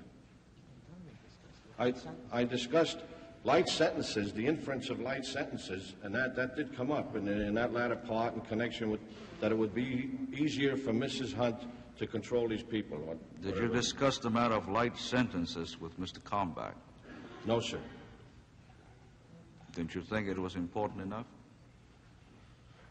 I may have mentioned it to him with all the other material that came in, but at that time it didn't. I wouldn't have sat on that very heavy because at that time, and it takes the time, I didn't accept it as such. I thought it was a wedge from Mrs. Hunt in order to get a commitment for more money. And if I told it to Mr. Kalmbach, and I don't say that I did, but if I mentioned it, it would have been in a passing manner. You've been a member of the police department now for 27 years, and I gather from your records a very distinguished service. And I presume that you know whether an act is legal or illegal. I'm certainly quite versed with the criminal laws, not only of New York City, but of Washington, D.C.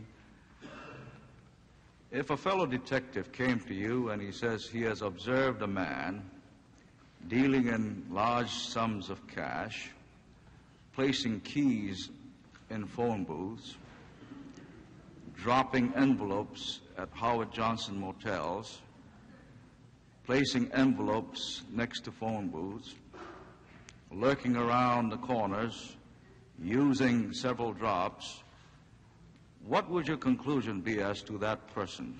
Would your conclusion be that person was conducting an illegal act? No, I would be suspicious of his actions. I did not consider myself, and at this time do not consider that I committed an illegal act. Were your actions the actions of a man who had nothing to worry about as far as the law was concerned? In distributing the money, yes, sir. In the manner of distribution? Yes, sir. When the proposition was put, when the assignment was given to me by Mr. Kalmbach, that was a stipulation that I do that in a discreet and confidential manner. And that would preclude any other way, in my opinion, if I'm to do it, that's the way I would do it. And what I had in mind was the purpose of this situation, that this money was to go for legal fees, etc. And a man of Mr. Kalmbach's stature, who, of course, I knew was the attorney to the president, and was has stated to me that it was legal in his consideration, that there was nothing illegal about it, and that was what was in my mind. Then the second thing that came to me is to do the job as well as I could. Were the recipients of these sums made aware that the distribution of these sums were to be secret?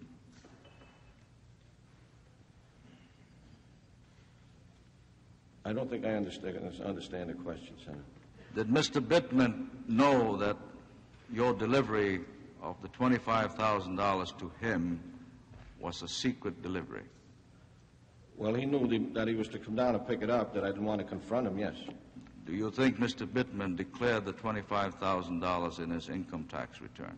I have no knowledge. I do recall in one conversation where he mentioned it went into a night depository. Whether that's a record or so, I don't know. Did you at any time tell any of your recipients to keep this money secret? No, sir. What do you mean by under-the-table money? This was a phrase that was used by Mrs. Hunt, explaining why that money was necessary in Florida. And it was not, I had asked her at one time at Mr. Kalmbach's direction, and she alluded to the fact that it might have been for other persons whom have not been mentioned to me by name. In your 27 years as a police officer, I'm certain you've heard the phrase under the table, which usually means a payoff, a cum shaw. Whatever it is illegal, isn't it? I think the circumstances would determine that, Senator. I am not a lawyer. I'm not backing off on the fact that I was a police officer. You mean to tell me if one of your colleagues told you that Mr. So-and-so is receiving money under the table, all you do is get a little suspicious? Won't the bell start ringing here? No, not yet. I would make an investigation of that allegation, and in this case, I still have in mind that it's legal fees, and that what she is suggesting, and apparently didn't want to give me names of other individuals or something. That's the conclusion what we came to. That what she is doing is actually passing the money on to someone other than the name she had given me.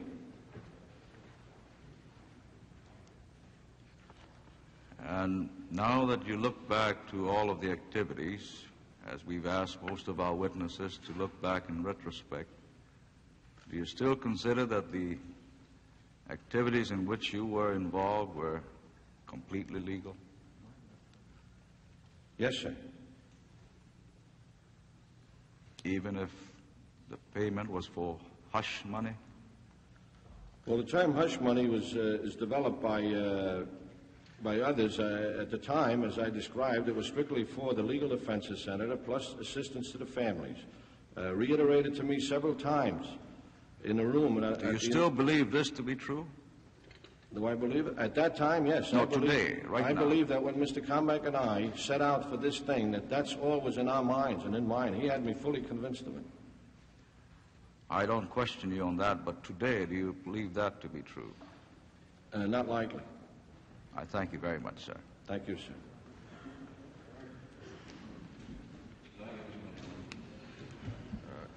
Going back to the beginning, Mr. Ulasewicz, of your testimony, did you ever determine who this Mr. Caddy was? I had read in the papers that he was an attorney, and that I believe that he was the attorney who was to be notified if somebody that he had been assigned as an attorney in case somebody got in trouble. Was that his real name? Oh, I believe so. But he never identified himself to you, what his profession was or who he was? He said, when I spoke to him, he was an attorney, I assumed, or at least in some capacity, because he said that in our final conversation that he was sitting with somebody from the law firm, and he's telling me now that he doesn't want to go any further with this, and I so reported. Mm-hmm. But he did not indicate in his conversations with you that he knew anything about what you were talking about. Is that right? Or did he? I would say that's fairly correct, Senator, yes. Let's go back again to the very beginning of this scenario. Your first conversation with Mr. Kalmbach. As you undoubtedly know, this is extremely important to determine whether his activities and your activities were lawful or unlawful. Now, what did he say when he contacted you about what he wanted you to do? in the hotel room, he told me that he had received an assignment. Well, before that, though. Oh, a telephone call requesting that I come the next day to Washington, D.C. to meet with him. And why did he say he wanted you to come? He spoke of an assignment, an important assignment for me. Did he mention anything about what the assignment was? No, sir. Just important? Yes, sir. All right, continue now. You came to Washington. When the conversation started, Mr. Kalmbach impressed upon me that the assignment is legal, that it was to raise finances or to provide monies, to provide monies for attorneys' fees and for members of families of persons who had gotten into trouble. He was very nervous. He was kind of unsteady in it. It was apparently didn't know how to present the thing any further, and he repeated it about 3 times. And at the point, I said, "Well, why would he be nervous? Well, I don't understand." Well, I think it was something new to Mr. Kalmbach, as far as, or he didn't sure in what direction it might take, or perhaps it might even be that speaking to me about it for the first time, perhaps that we're at different ends of the earth or something like that. I don't know. Well, you mentioned he said it was legal. How did that come up in the conversation? Did you ask if it was legal?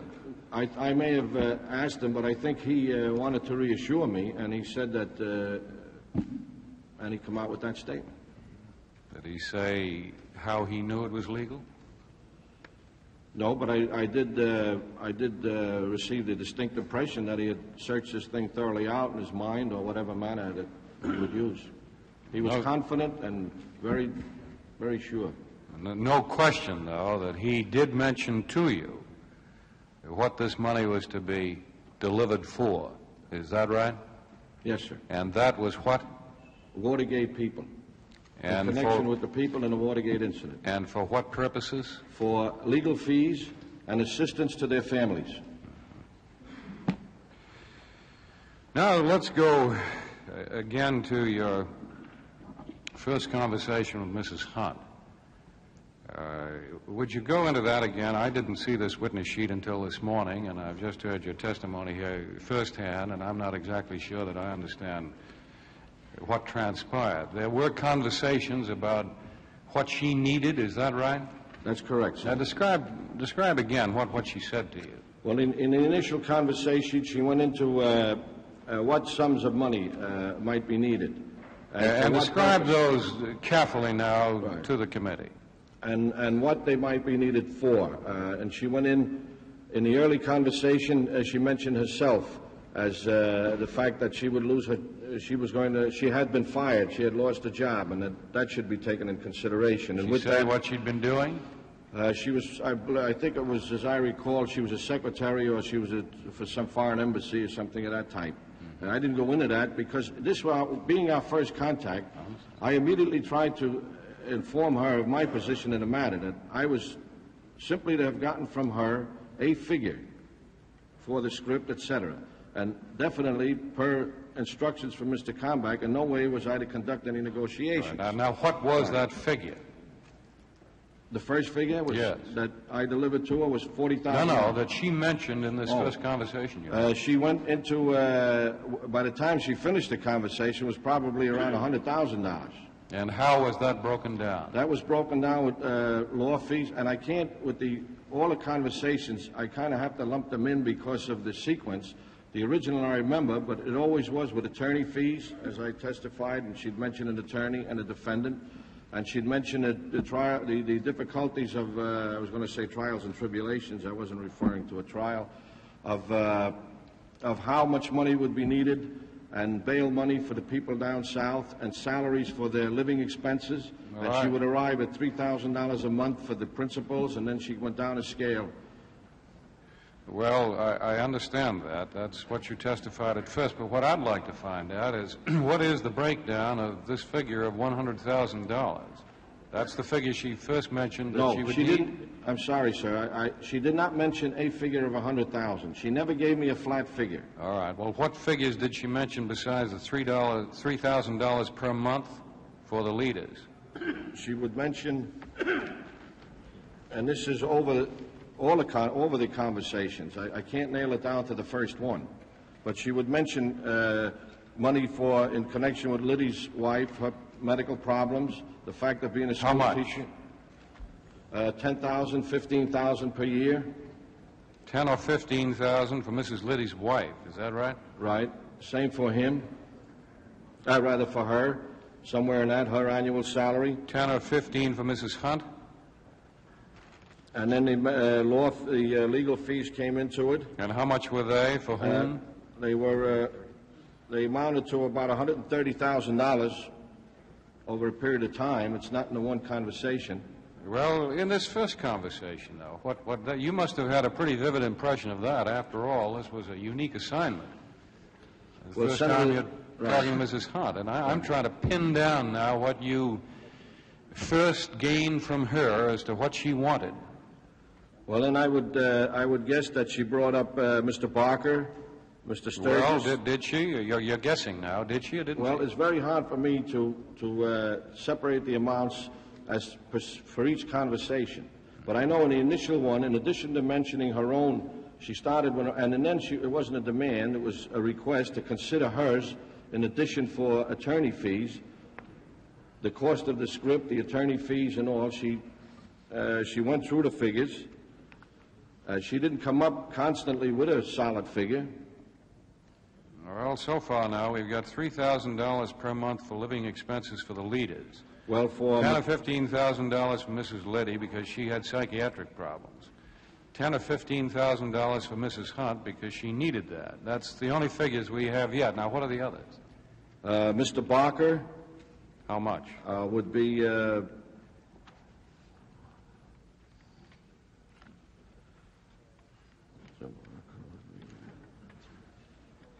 $6,000. For what, legal fees? No, that would be for living expenses. For a year? Or how long? 1 minute, let me see if I have this.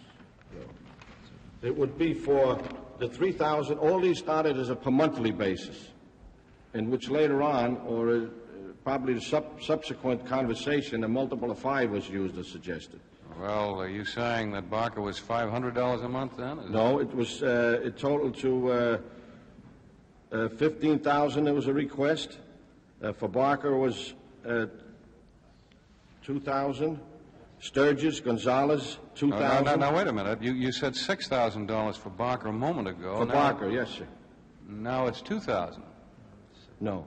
It's $6,000 for Barker. Yes. It's $4,000 for Sturgis. All right. Go on. And $2,000 each for Gonzalez and Martinez. Now, these were living expenses over what period of time? Over a 5-month period. All right. Why 5 months? In a conversation, she spoke of a rounded-out figure, and she brought up the multiple of 5. In other words, she asked for a 5-month. Would it be considered over living expenses over a 5-month period of time? Now, was this in the first conversation? I don't think all of it might have been in the first conversation, but it would be relative to the following conversation, because the way the money was delivered, we couldn't meet these requests. There just wasn't that much money. May I inquire what you're looking at there at the table? I'm looking at a sheet I wrote after I had testified as a reminder. When I first testified, I had the principal figures in mind. What I started with, when I memorized this thing, and I had mentioned that, I started with the top figure of $219,000. Then I started with the 4 that were delivered to me, which came to $419, and then $219. Then I got into the delivery amounts, the 4 delivery amounts, so that I would retain that in my memory. This was a sheet you made for your first witness interview? No, it was made after my appearances, even after the last appearance here. I see. Did you ever keep any notes when you had your conversations with any of these people? No, sir. No notes at all? No, sir. Ever? Well, now let's go on. We have so far the living expenses for these people. What about Hunt and Liddy? Now, did he have any living expenses, or McCord? Yes, Mrs. They were in the, that's the $15,000 range, was McCord, Liddy, and Hunt.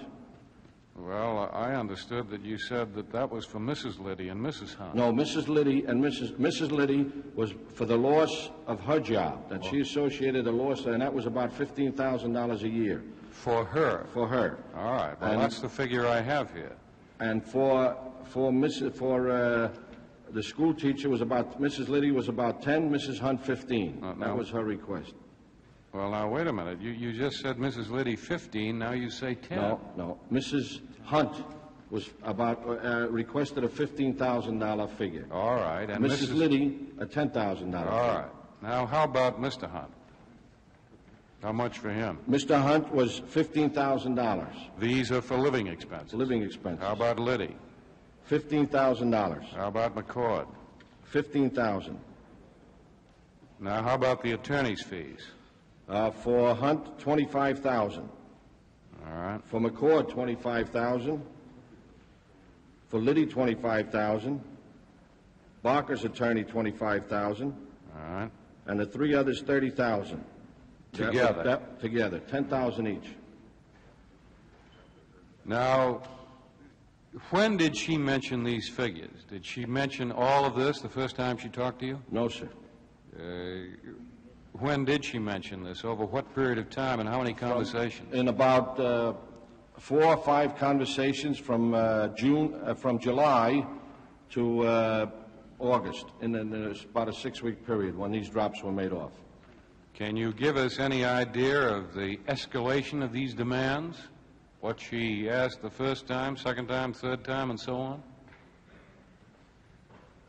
Well, they increased each time I called. She would increase the amount or request that more money would be needed for one reason or another. Well, can you give us... When she started initially, when she gave, and I cut her off because of saying I'm not in a position to negotiate, etc., she would repeat the demands each time. Some of them were repeated. Mm-hmm. And our problem was that we couldn't break it when we delivered the money. So the best that Mr. Kalmbach and whoever he was speaking with said, well, deliver 40. And I guess there was to raise more and deliver the other. And when the second delivery was made, there were no directions as how she was to use the money. It was simply given to her to use as to satisfy, because she could not pay all these amounts with the amounts that she was getting.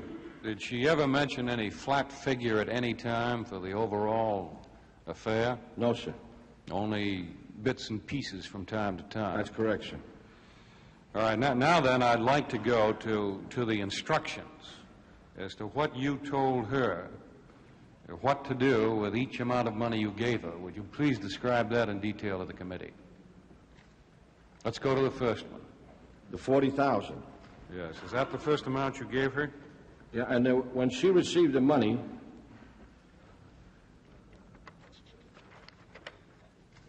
the first drop to her was $40,000. Right, sir. All right. And there were, with the drops, there were no discussions from me to her as to how to spend it, how to dole it out, because in my instructions from Mr. Kalmbach, it reached a point that what she was asking for was not in my possession.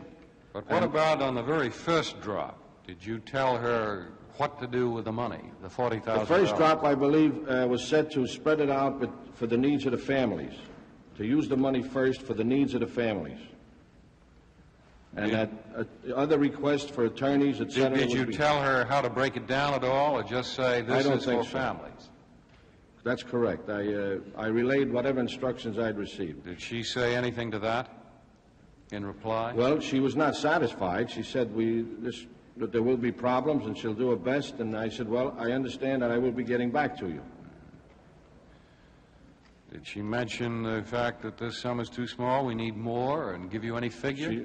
No, she didn't go in another. She would continue or reiterate what she had been giving me. We need, well, you know, the lawyer's fees and so forth. All right, how about the second drop of $43,000? What did you tell her to do with that money? I believe that one, she had already been told probably that she will get the money and she will distribute it in whatever manner comes to her. You gave her no instructions? No instructions. What about the next drop of $18,000? I don't believe any instructions with that.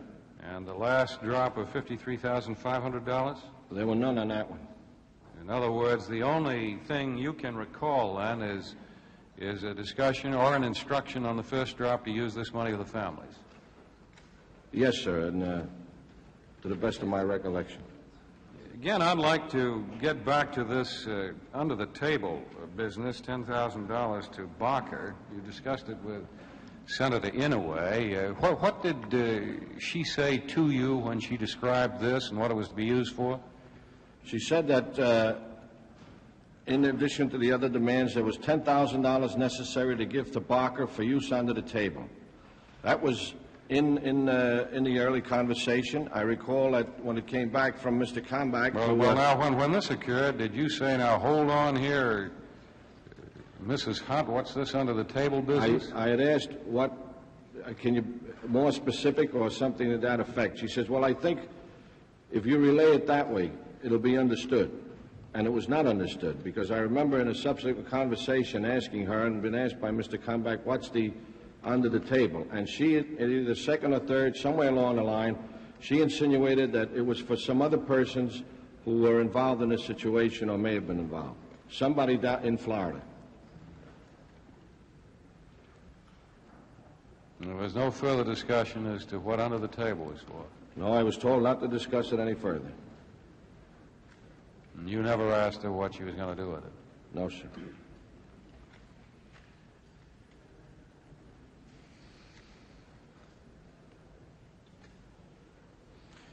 This $25,000 to Mr. Bittman, as I recall, that was the only payment you made to any of the attorneys directly. Is that correct?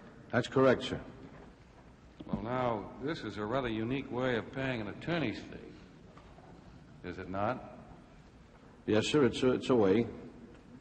Did Mr. Bittman express any surprise at this method of getting his fee?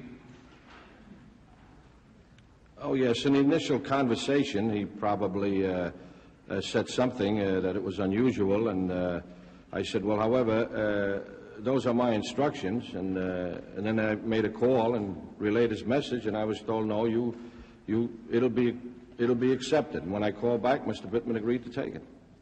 Well, would you go into that a little further, the discussion about how his figure came up and how this attorney's fee was going to be paid?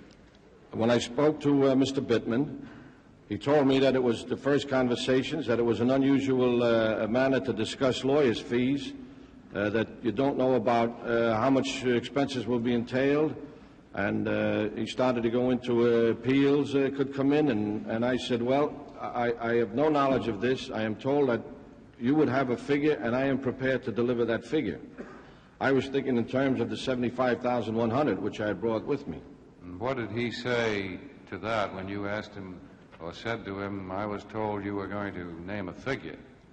He said, well, he said, no, he said, let me, something to the effect, let me get back to me, and I relayed the message to Mr. Kalmbach, and after a period of time... He said get back to him later?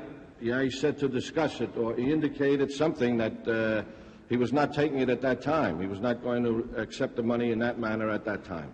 Mm-hmm. He did name the figure of $25,000.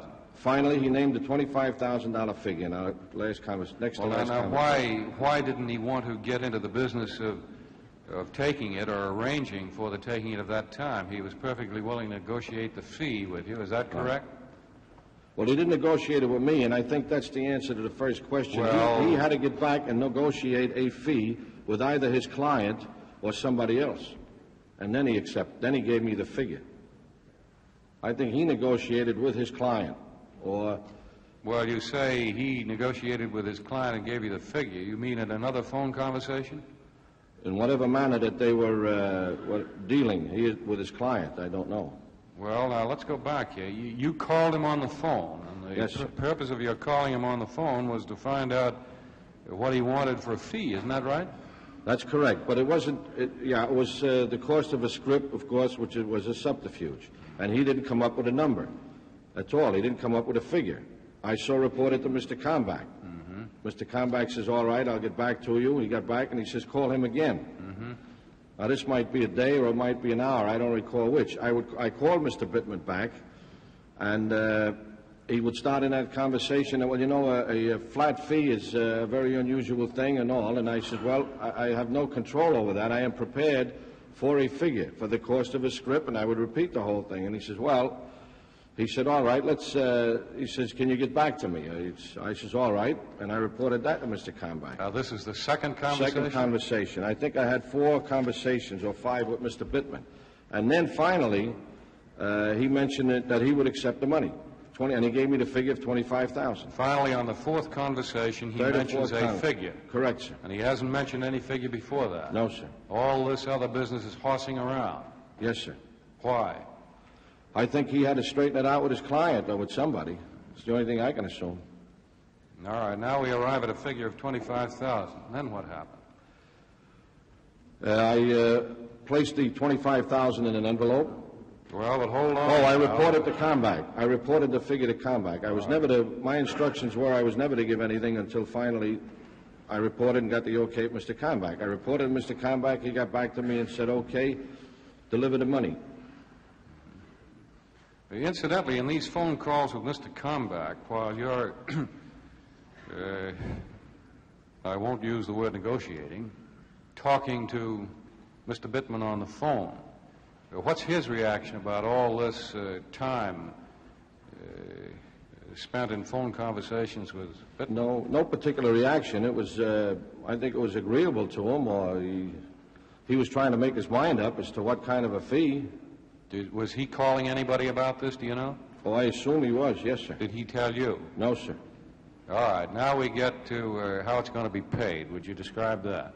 Yes, the manner of payment was that I placed $25,000 in a brown clasp envelope. Well, I know that, but let's go back a little and catch this. You arrive at the figure, and now that that big hurdle is over, you must have told Mr. Bittman something about how we're going to make this transaction. I told him I would get back to him because I had to call Mr. Kalmbach and clear this, that the figure was 25, and Mr. Kalmbach said, I'll get back to you. All right. And then when he got back to me, he said, go ahead and deliver the money.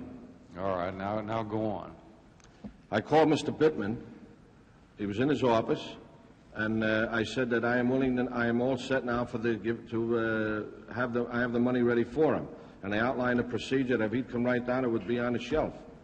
And he came down off the elevator, or a person came down off the elevator. I heard that, and of course we don't want to waste the time to go into that again. What I am interested in is when you described to him how you were going to pay this fee. What did he say anyway? Didn't say anything. Didn't say anything? No, sir. He said okay. You think he expected this in a brown envelope in a phone booth? I don't know. He probably knew that it would be delivered in cash to him and in some manner where whatever negotiations they were having. He didn't say, come to my office and pay me the fee or anything like that? No, sir. And when you suggested it would be paid this way, there was no evidence of any surprise at all?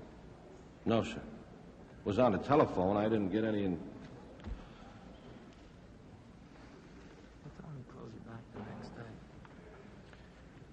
Oh, I am reminded there was one. He did call me the next day. I received a call from Mr. Kalmbach the next day to call Mr. Bittman. And I called Mr. Bittman, and he said he'd like to return the money. Oh? Well, tell us about this. And I called Mr. Kalmbach and mentioned that to him, and he said, I'll get back to you. Called me back. He says, call Mr. Bittman again. And when I called Mr. Bittman back, he said, well, that's of no consequence now because it went in a night depository. Because I what? It went into a night depository, a night box in a bank. So it was no longer retrievable? No longer retrievable. Well, let's go over that again. Who told you he wanted to return the money? Mr. Bittman, after he had taken the $25,000. And when did this occur? Mr. Kalmbach asked me to call Mr. Bittman back the next day. The next day? Yes, sir. And I called describe this conversation again now. I called Mr. Bittman back, and he said that he was considering, he would like to return the money. Why? Did he mention any reason? He did not. Did you ask him? No, I was a little surprised at it, and I said, well, let me check into it. I didn't make any indication that I was going to take the money back either. And then I called Mr. Kalmbach. You mean the substance of this conversation was you call him and he said, I want to return this money. He says, I would like to return the money, or words to that effect, that after speaking to his other attorneys or whatever it might have been, I don't quite recall, but the gist of it is he wanted to return the money. Did he mention he'd talked to his law partners about it? He may have. I'm not certain. And you said, hold on, I've got to get instructions. Is that it? Yes, sir. And that was the end of the conversation? That was it. How long did this conversation take? Very short period of time. And neither one of you expressed surprise? Well, I did. I was quite surprised. Well, what did you say? I said, I don't understand. Is there or something of that type? I said, I will have to get further instructions.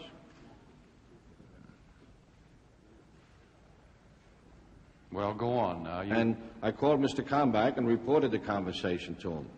And when he got back to me, it was to call Mr. Bittman again, and I did. And at this point, Mr. Bittman said, well, it's okay. He said, the money, there's no question here now. The money was, there's no problem. The money was deposited in the night box. Well, now, this phone conversation, when you got back to him after you talked to Mr. Kalmbach, how long was that after your previous phone conversation? I'd say a few hours. Just a few hours? I would say so, yes, sir. Well, now, I must say, that doesn't make much sense to me. He calls you and tells you he wants to return the $25,000. A few hours later, you call him back, and he says there's no problems in a night box. No, he said that that the money had been deposited into a night depository, so that returning the money was and that he was going to, or inferring that he was going to handle this with his client. What time of day do these calls occur? In the afternoon. Both calls? No, the money, the day that yes, both calls would have been in the afternoon. The second call might have been in the morning. The second call, the one in which he wants to return the money. Might have been in the morning? Yes, sir. And then the call that he said, no, don't bother, it's in a night box, occurred in the afternoon. Well, did you ask him anything further? What changed his mind? No, sir. Did you express surprise to him at this change of horses? Yeah, I think so. I think I showed some surprise, and I said I'd have to get instructions. A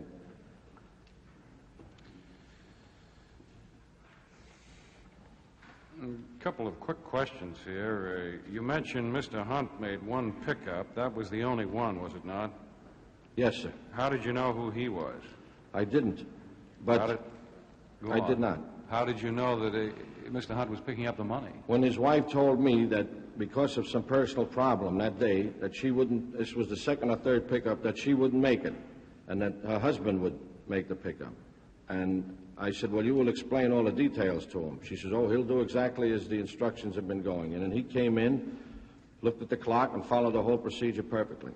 Did you have any way of identifying other than his knowing where to go? No, sir. That satisfied me. What about Mr. Liddy? Now, you made one payment to him. Did you know who he was? Yes, I know that he was one of the defendants. His name came up with all But I mean, how did you recognize him as the man? He told me that he's going to come in a shirt, roll up sleeves, and he was going to obey the instructions.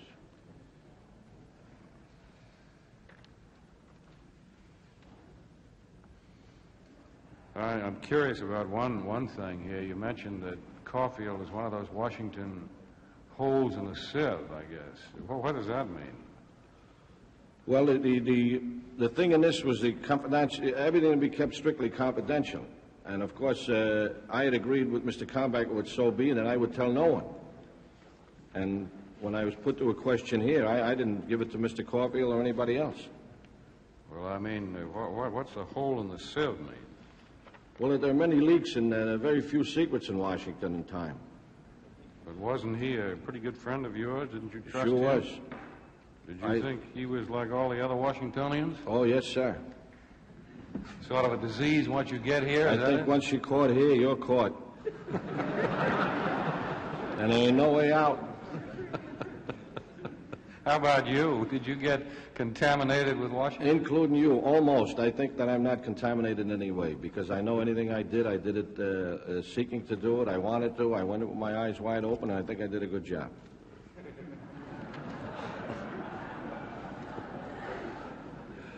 Well, just one final question.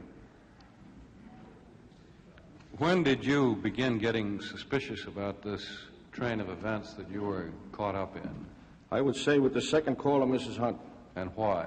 because of the demands, the continuous adding of money, the urgency, where the first conversation is one of, not of demand. When she first started, it was a request, and then it became to change its shape. When are we going to get this? And now, while we started with 75,100 to go to a person, face-to-face, now the whole system changes. We're into this way of distribution money, of the distributions of the money, plus newspaper publicity, etc. But basically, in this particular matter, the manner in which she was increasing everything, and it became obvious that it was a much larger thing than the original request. I had agreed to a 75,100 distribution with Mr. Combach, and he had probably, and I'm sure, been of the same mind. Now we're into something that after about 2 calls was somewhere into $400,000, and we still can't figure it out.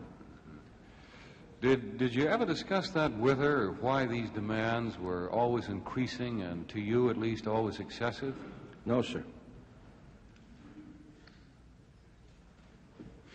That's all. Thank you. So, tell me. Now that Senator Gurney has satisfied his curiosity, we're going to pause briefly. Public television's coverage of the Senate Watergate hearings will continue after this pause for station identification. Unabridged coverage of these hearings is provided as a public service by the member stations of PBS, the Public Broadcasting Service. From Washington, NPACT continues its coverage of hearings by the Senate Select Committee on Presidential Campaign Activities. Here again, correspondent Jim Lehrer. As we go back to the caucus room, Senator Talmadge is asking the questions. Thank you. Senator Talmadge. Senator Talmadge. Mr. Ulasewicz, are you still on the payroll? No, sir. When did your association with Mr. Combach cease? The end of 1972. End of 1972. Yes, sir. What are you doing now? Retired? Semi-retired. Living in the city of New York? Living in the town of Day in Saratoga County in New York State. Are you working at the present time? No, sir. Now, when you got suspicious that this distribution of money ceased to be a humanitarian effort and became a blackmail program, why didn't you withdraw from it at that time, Mr. Ulasewicz? At the earliest opportunity, I withdrew. I told Mr. Combach that. I thought you made some 3 drops thereafter, did you not? No, one drop. When did they start haggling about money and saying that wasn't enough? I would say the second or third pre-drop to Mrs. Hunt is when she started raising it and began more of a demanding fashion. And I so reported my opinion to Mr. Combach. You made either 1 or 2 more drops thereafter, yes, did sir. you not? And then you retired from the field? Yes, sir. You thought perhaps at that point you'd been used by friends, I take it, didn't you? Well, I don't think friends would want to use me, but the situation was such that I was picking up a lot of friends after this Watergate thing happened for requests. You felt you had been used, I take it. All right, sir. Is that an affirmative answer? Yes, sir. You never made any determination as to the amount of money that would be paid to these individuals personally. You were courier and delivered it, that's all. Yes, sir. Who made the determination as to the specific amount that would be delivered? No, sir. Who did? Oh, who did? Yes. I don't know, sir. You were never informed about that fact? No, sir. Did you have any dealings with anyone else except Mr. Combach in delivering this money? No, sir. No conversations of any kind of character? No, sir. You didn't know where Mr. Combach was getting his authority or his orders to make the delivery? No, sir. Did you have any assumptions as to where it was coming from? Yes. Well, who did you I think? believe that they were somebody that in a position that would be equal or higher than Mr. Combach's. Who did you think that individual was? I guess I assumed it would be someone that, like Ehrlichman or Haldeman. You thought they Or were something at that origins time. Yes. and made the arrangements, and that you and Mr. Combach were merely carrying out their orders and instructions. Is that correct? All right, sir. Now, I believe when the plane crashed and unfortunately killed Mrs. Hunt, there was a considerable sum of money on her person at that time, was there not? I read in the papers $10,000? You don't have any idea what that particular sum was for? No, sir. Whether or not she was delivering it or whether it's her own personal funds that you had previously delivered to her? I have no knowledge of that $10,000. Thank you, Mr. Chairman. I have no further questions. Senator Baker. Mr. Chairman, thank you very much. Mr. Ulasewicz, I can't resist saying that you provided us all with at least a half a dozen titles for books or novels. Well, that was not my intent, Senator. It was just to present it as it happened. You know, the whole I will pay for it, that's for sure. Yeah. The newspapers will have a ball with this one. Who thought you up? I mean, who first?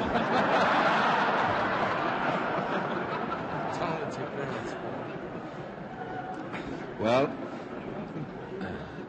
I don't know, but they taught me to, maybe my parents' fault. Yeah, well, there's an element of intent there. I'm not sure I'll impute to your parents, but what I really mean is, who first employed you? Where did the first contact come from? Was it with Comback, or was it with Dean, or was it with someone else in the CRP or the White House group? It would be Mr. Caulfield. Did you ever do any work for Caulfield? Before taking the assignment? Anytime. No. Oh, yeah, after I received my assignments from Mr. Caulfield. Not this one, though. No, sir. Did you ever work for Mr. Comback before? I had no other assignments with Mr. Comback. Did you ever work for Mr. Ehrlichman? I had no assignments for Mr. Ehrlichman. Mr. Haldeman? No, sir. Anybody else at the White House or CRP? The only one in the White House that relayed or gave me an assignment is Mr. Caulfield. I'm not talking now just about the Watergate. I'm talking about anything else. Anything. No other duties, no other intelligence activity or investigative work of the type? The only one that assigned the work to me, is, if I understand the question, Senator, was Mr. Caulfield. But, and I hope not unnecessarily redundant, you are telling me that you never received any instructions on Watergate or anything else from Mr. Ehrlichman, Mr. Haldeman, Mr. Dean, Mr. Comback, except that which you've described? Correct, sir. Did you ever conduct any investigative work for the White House or for CRP at some time other than this Watergate situation? No, sir.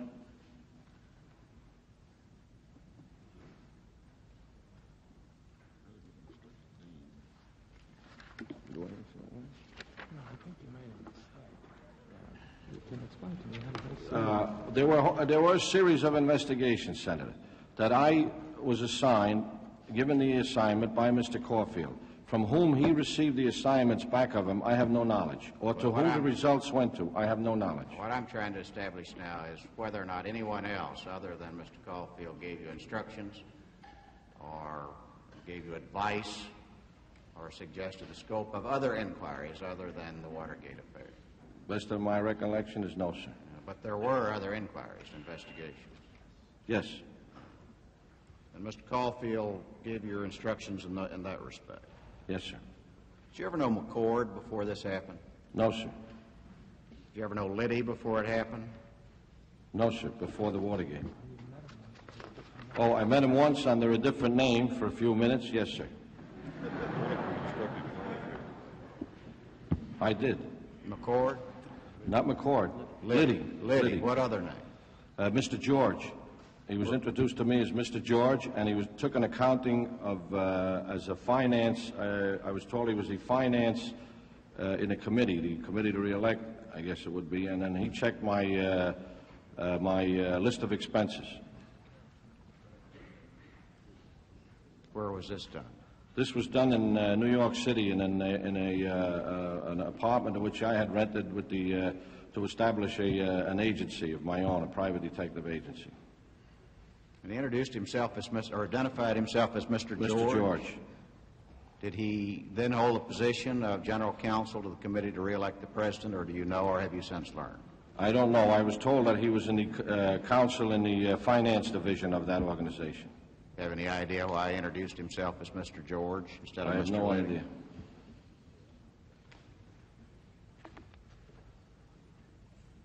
Do you know who was responsible for you being hired? Who was responsible? Yeah, I'm really referring you back. Right, to Mr. Ulasewicz, Caulfield. to your previous testimony. Mr. Caulfield, right. Well, I'd And, have some... and then a conversation with Mr. Ehrlichman and a conversation with Mr. Kalmbach. According to my information here, the transcript of your previous testimony on page 702, which we'll supply you if you'd like a copy, indicates that it was your thought that Mr. Ehrlichman was responsible for you being originally hired at the White House. Yes, he interviewed me as to the for the position, right. But the original contact for me to take this assignment came from Mr. Caulfield. Mr. Caulfield was not in a position to hire me or pay my salary. Subsequently, a meeting was arranged where I would be interviewed about the job by Mr. Ehrlichman. And that, in fact, happened. That happened, and following that, the acceptance of me, I was interviewed by Mr. Kalmbach in order to set up my pay and so forth. Yeah. Did Ehrlichman describe to you the type of your probable assignments if you were in fact hired? It was only a conversation included regarding my work, confidential investigations that might come from time to time of any type, and that it was on a trial basis to see how it would work out. Well, surely he described to you what he meant by confidential Yes, investigation. He mentioned that there would be some would be political figures of Republican or any other party, a Democratic party. There would be backgrounds on persons who may be or want to become visitors to, persons who may be sought for appointment to jobs, positions within the government. Types of investigations that they might not want a public, say, agent of the Bureau or a Secret Service or somebody of that type, because a record would be made and they may have a background on such a person. And I would say that's about the general theme of that conversation. Well, that's a whole lot. You've told us everything. Well, he didn't actually go into all that, but that's what it meant to me. Did he name names of people that he wanted to look into or wanted to investigate? Or No, sir. Did you later undertake such investigations? Yes, sir. Can you tell us of whom and about what? Let me say this, Mr. Chairman. It's my understanding that Mr. Ulasewicz will once again return for further testimony, another category of testimony. So that's correct. We'll abbreviate this inquiry at this point with the full understanding that we can pursue that aspect of it later, Mr. Ulasewicz. But back on the matter of who hired you and for what purpose. It is your clear understanding Mr. Ehrlichman was the one who finally passed on your employment. Correct, sir. Was it also your impression that Mr. Ehrlichman was the one who set and directed your assignment and responsibilities, and that Mr. Caulfield simply carried out those instructions, or that Mr. Caulfield chose your assignments and responsibilities? I would say both. That Mr. Ehrlichman would give some assignments and possibly other people in the White House to Mr. Caulfield and probably to me. Do you know where Mr. Caulfield worked? He worked in the, I think they call it the Executive Office Building at the White House. Do you know who he worked for in the chain of command? Did he work for Mr.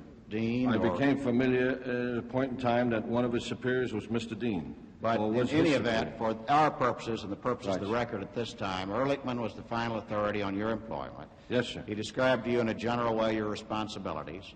Both Ehrlichman and Caulfield gave you assignments from time to time. You're under the impression that Ehrlichman was the final authority in this respect, and you went forward with those projects. Yes, sir. Except that Mr. Ehrlichman never gave me an assignment personally. Well, did you gain knowledge of certain assignments that were initiated by Mr. Ehrlichman? Did Mr. Caulfield tell you about it? No, he never related to me from whom the assignments would come in the White House. I see. All right. Mr. Chairman, that's all I have at this time. Thank you very much. Chairman, I'd like to, if I might, address a comment to the senator from Tennessee in order that we understand each other on a matter which he raised with the witness. I wish, if he intends, or if he intended, that he would pursue his line of questioning. Because if he does not pursue his line of questioning, I intend to pursue his line of questioning, and I think I ought to make that known to the senator from Tennessee. Mr. Chairman, I know exactly what Senator Weicker is talking about, and I certainly have no objection to any member of the committee pursuing that line of questioning at this time, but we've tried, and this is what I had in mind when I made the remark I did, we've tried in these hearings with only moderate success to compartmentalize the areas of inquiry and to Watergate and the cover-up, the so-called money, the so-called dirty tricks, and the like. And we're getting into another category of inquiry, and just for the sake of orderliness, I plan to postpone that. Now, I have a rather extensive memorandum on it here, but for my part, we'll defer that until we call Mr. Ulasewicz back. Obviously, Senator Weicker, I have no objection whatever. If you wish to pursue it at this time, I'll be glad to give you my memo if you want to. I'd only say this to the distinguished senator from Tennessee, that I think it's very much within this category to show that the actions taken by Mr. Ulasewicz in the case of the payoffs was not a particularly unusual activity at all in relation to other assignments which he was given. And I'm aware that the senator from Tennessee has done considerable background work, as has the committee on this, and I didn't want in any way to have you stopped, if you will, and go ahead and when it came my turn to pick up the ball and run with it, because that's exactly what I intend to do, and I wish you'd pursue the line of questioning that you started. My distinguished chairman whispered in my ear, if we don't get along with this hearing, we'll still be at it when the last trembling tones of Gabriel's trumpet sounds the judgment.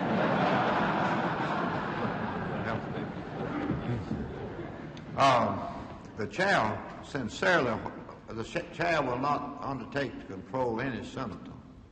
The chair will express a sincere hope that we will confine our interrogation of Mr. Ulasewicz at this time to the phase involving the break-in and the alleged cover-up of the Watergate burglary. The witness is the most intriguing witness, and the temptation to interrogate him is very strong.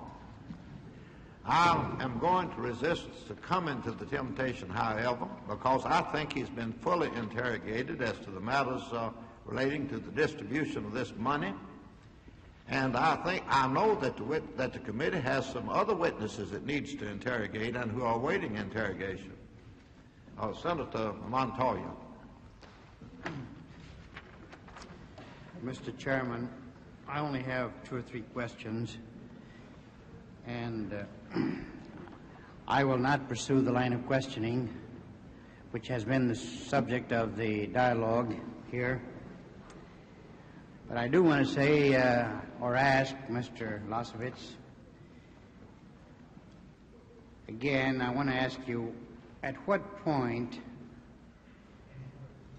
did you feel seriously that your activity might be subject to question as to its legality or propriety? I would say about the time of the second or third drop-off to Mrs. Hunt.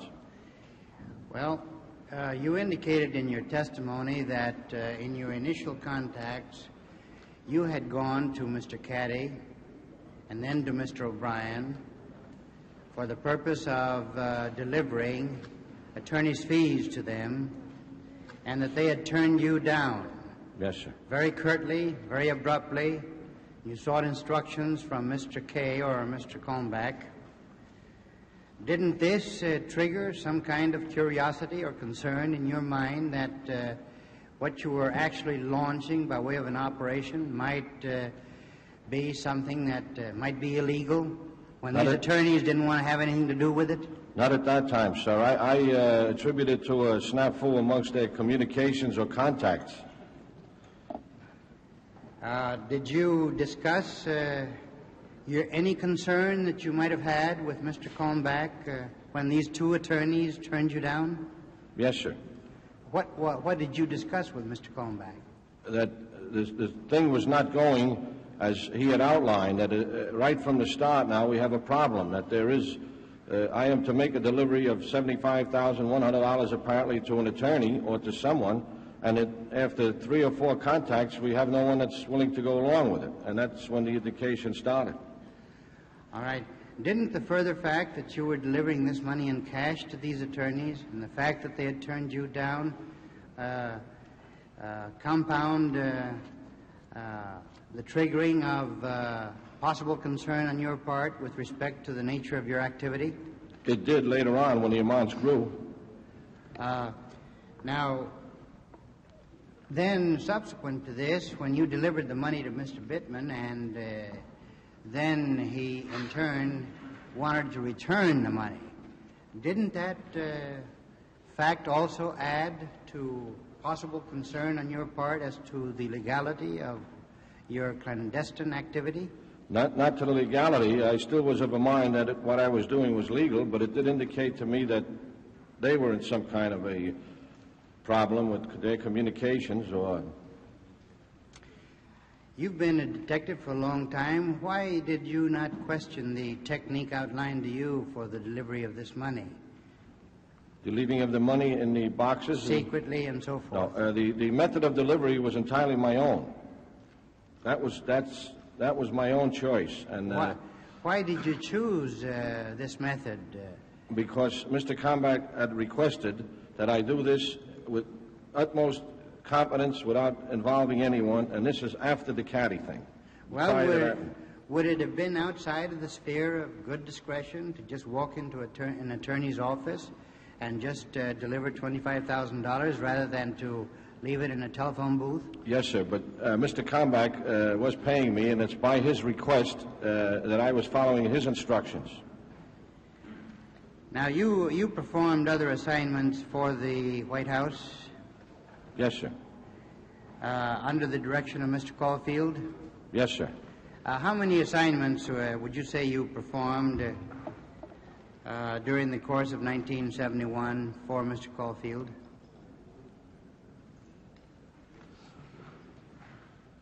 $1971? Yes. I would guess 35, 30. I'm not certain at this time. I didn't break it down in that fashion. And how many assignments did you perform in the year 1972? Probably the same amount. And who were you paid by? Mr. Combach. Why, if you were working for the White House, were you not paid by the federal government? Initially, when I took the assignment, it was my request that I work for a law firm. It was my ambition to go with an attorney's firm for the simple reason that the job at most could have lasted till 72, which it did, and there was a possibility of much less time than that. And who agreed with you as to that method of payment? Mr. Ehrlichman and Mr. Combach. And what discussions did you have with him with respect to the arrangement whereby you would be paid by a law firm rather than by the government? I discussed with Mr. Combach the method of payment, the mailing of checks, etc. Well, why did you discuss it with Mr. Combach when you had previously discussed your employment with Mr. Ehrlichman and he had approved it? Yes, sir. And did he send you to Mr. Combach? Yes, sir. Well, when you went to Mr. Combach, then the choice was no longer there for you to suggest that Mr. Combach pay you, was it? No, when we initially entered the negotiations with Mr. Ehrlichman, it was stated as my desire that I go on to a law firm, that I go with an attorney's firm. Well, didn't it sound strange to you that you were performing official functions for the government and for the White House and being paid by a private individual? I didn't consider myself working for the government. As a matter of fact, it was the one thing I wanted to avoid. I had just came from the police department, a government agency, and I wanted to go into the private sector. Well, weren't you performing functions for Mr. Caulfield that were official in nature and governmental in nature? Oh. No, I conducted confidential investigations of various types. Well, are you now saying to me that what you performed for Mr. Caulfield was outside of the scope of government and not connected with any of the governmental functions of the White House? Would you explain the question, please, Senator? I don't understand the question. Then, are you in effect telling me that the assignments which you conducted were not governmental in nature and not dealing with the White House? I don't think I understand what governmental in nature would be at this point. Well, don't you understand what functions of government are?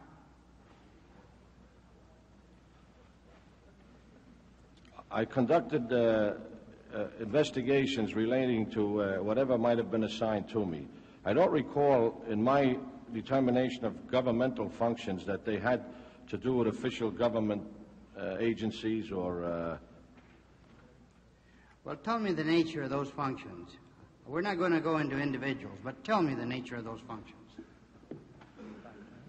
Background investigations of persons possibly coming into the government or being contemplated for appointment. Allegations of various types of that nature that it could be construed that if someone was, or persons coming into that would write into the White House or would write, as I understood, might communicate in some way, and they wanted that person's background checked and didn't want it, I would get the assignment. Then wouldn't all those functions be official in nature, dealing with White House governmental operations? White House operations? Yes, I believe so. All right. Then didn't this trigger some concern or doubt in your mind as to why you were being assigned to a private payroll to perform these particular functions? It didn't make any difference to me. Did you ever ask anyone to not put you on a federal payroll, but to put you on a private payroll? Yes, sir. Who did you suggest this to? It's to Mr. Caulfield and Mr. Ehrlichman. Very strange. Very strange. Thank you, Mr. Chairman. Subcommittee will stand in recess to the committee will stand in recess to 2 o'clock. I don't come back? During the luncheon recess, the senator settled that question of ground rules for questioning Mr. Ulasewicz, and Senator Weicker is about to pursue his limited inquiry into White House-ordered investigations done by Mr. Ulasewicz. The committee will come to order. Senator Weicker will interrogate the witness.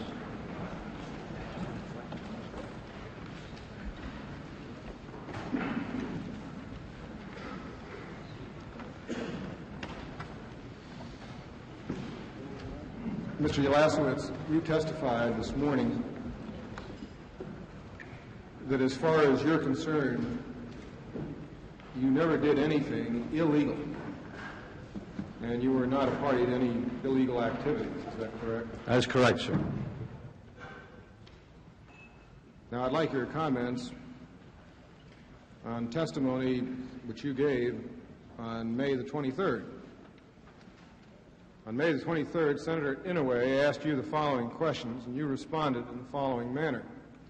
Senator Inouye, in this special assignment you undertook from Mr. Caulfield to serve as contact with Mr. McCord, were you aware you were being an accessory to the crime of obstructing a criminal investigation? Mr. Ulasewicz, yes, sir. I knew that it was wrong. Senator Inouye, you knew you were an accessory to a crime. Mr. Ulasewicz, yes, sir. Now would you like to comment or equate your testimony of May 23rd to what you stated before this committee today? Senator, excuse me, may we furnish you with a copy of that testimony, please? Yes, indeed. Yeah, that was correct. Senator... Where do I get the testimony? Just a minute.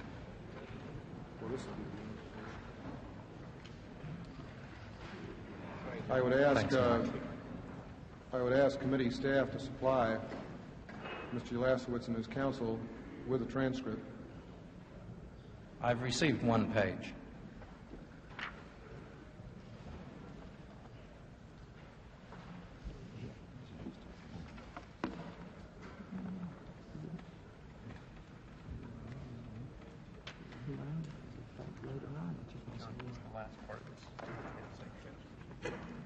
At the time that I took the action I did, the telephone call, I did not believe that I was committing any crime.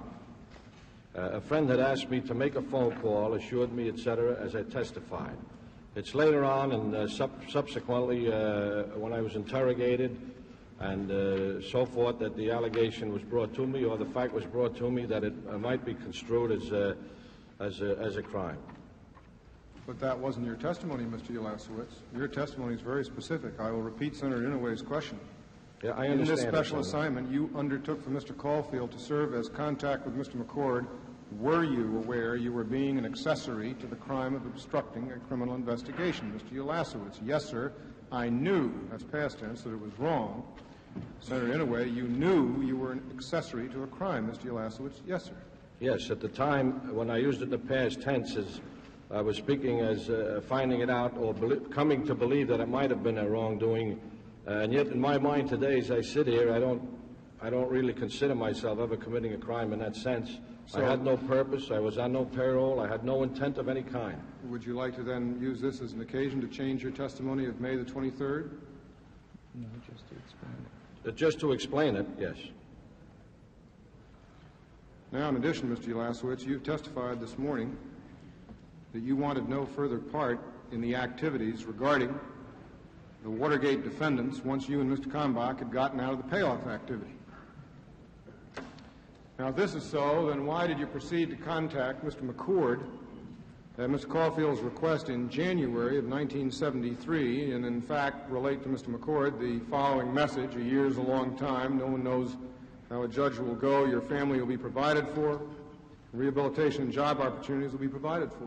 May I have a page, please?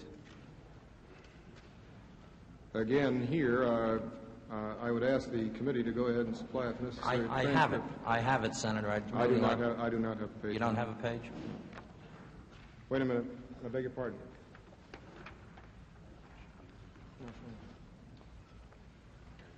This would be page 697. Thank you, sir.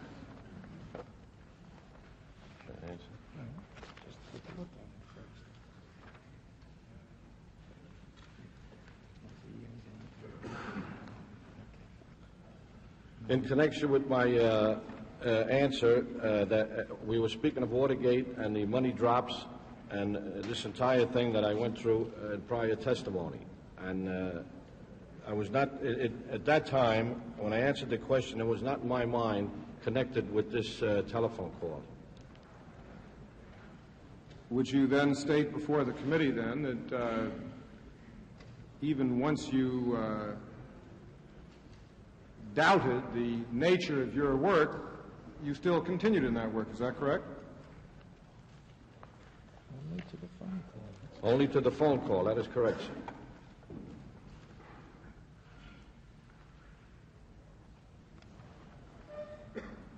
Now, Mr. Ulasewicz, as I indicated this morning, I intend to ask you several questions relative to the other matters that were handled by you.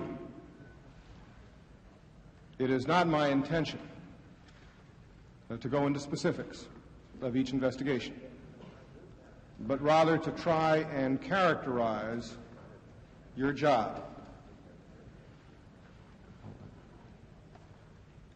First off, I'd like to set, if I could, your status insofar as payroll, insofar as the White House is concerned. If I'm not mistaken, you were paid by Mr. Kalmbach's law firm. Is that correct? Correct, sir. You were paid a salary from May of 1969 to December of 1972. July of 1969. July of 1969.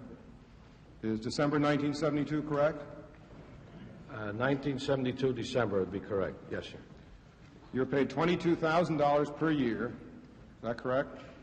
That is correct. The last year was $2,000 per month, was $24,000 in the final year. And expenses, is that correct? And expenses, yes, sir. Could you indicate to me the amount of the expenses per year? Roughly about $1,000 a month. So somewhere in the neighborhood of $12,000 per year in addition to the $22,000 salary. That is correct, sir. And this payroll was the payroll of Mr. Kalmbach's law firm. That is correct. And your instructions, with the exception of the monies that you discussed this morning relative to the defendants, the Watergate defendants, your instructions came from Mr. Caulfield. That is correct. And you knew that Mr. Caulfield was in the White House. Yes, sir. So that in effect, you were paid by Mr. Kalmbach, your instructions came from the White House. Correct, sir.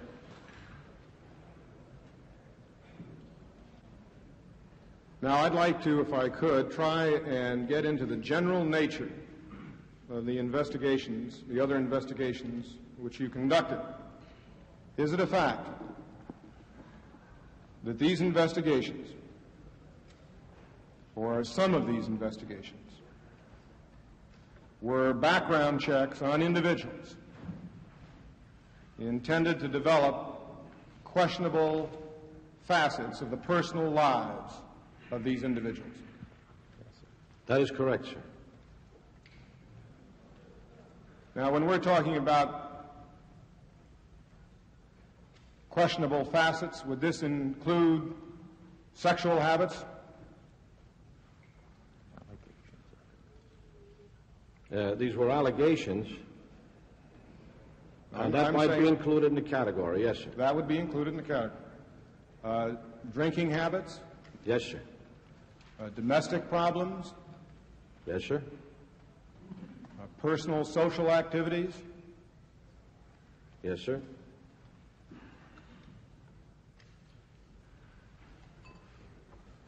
These background checks,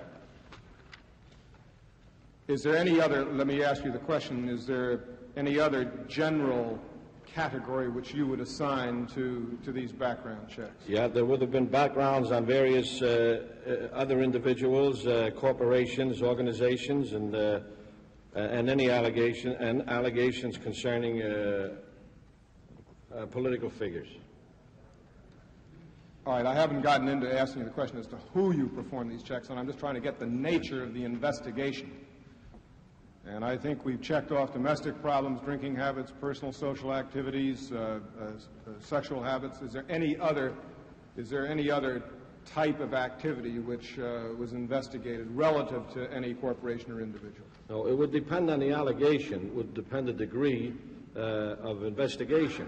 There wasn't a complete investigation on any one person with all those titles involved. Sometimes it was an allegation of drinking or what it might be, and I might just keep my investigation to that particular category. Now, can we categorize in a general way those individuals or corporations that were investigated by you? Were potential political opponents of the president so investigated? Yes, sir. Were other political figures, aside from potential political opponents of the president, investigated? Probably, yes, sir. And were the individuals in this category, were they entirely background checks prior to employment, or was it for some other reason? Some would be prior to employment, and some would be as a result of an allegation in a newspaper or something of that type. Did you ever file your investigations in a written form? No, sir. Why not? When I took the assignment, it was set up that I would report directly and verbally. I were to keep no files.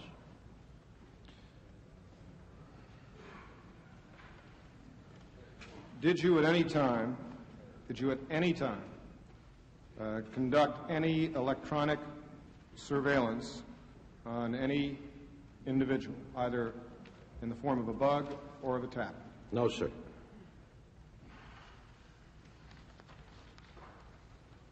Were your investigations, or were there investigations intended to develop lists of contributors to political candidates? Yes, sir.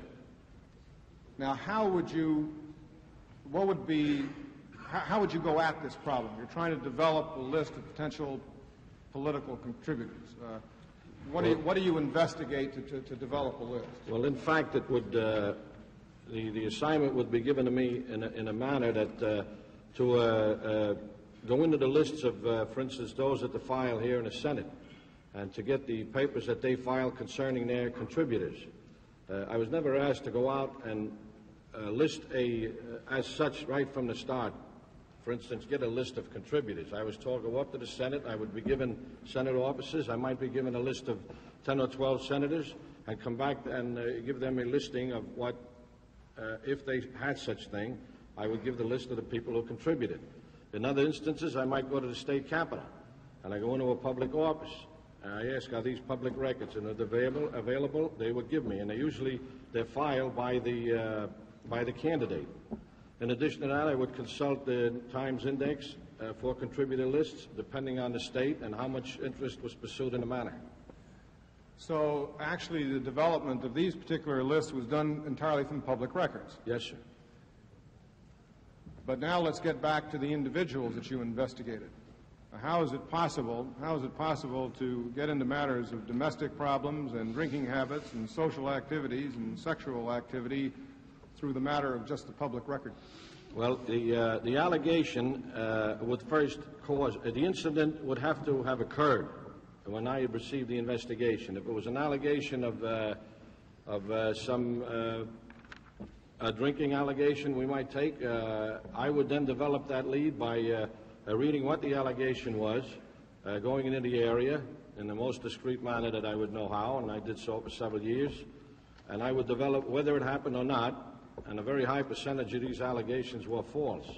But I would develop my leads by interviewing bartenders, patrons, whatever time it may take, how long it was hotel help, waiters, those type of people I were the most talkative. So in this particular instance, the information developed was not necessarily a matter of public record. That's right, sir. It could have been a matter of personal interview. Correct, sir. What other, we've now got potential political contributors. We have potential political opponents of the president. We have other political types. What other types of individuals did you investigate? In a category right. form. They might be members of a political family. It might be a son or a nephew or something of that type.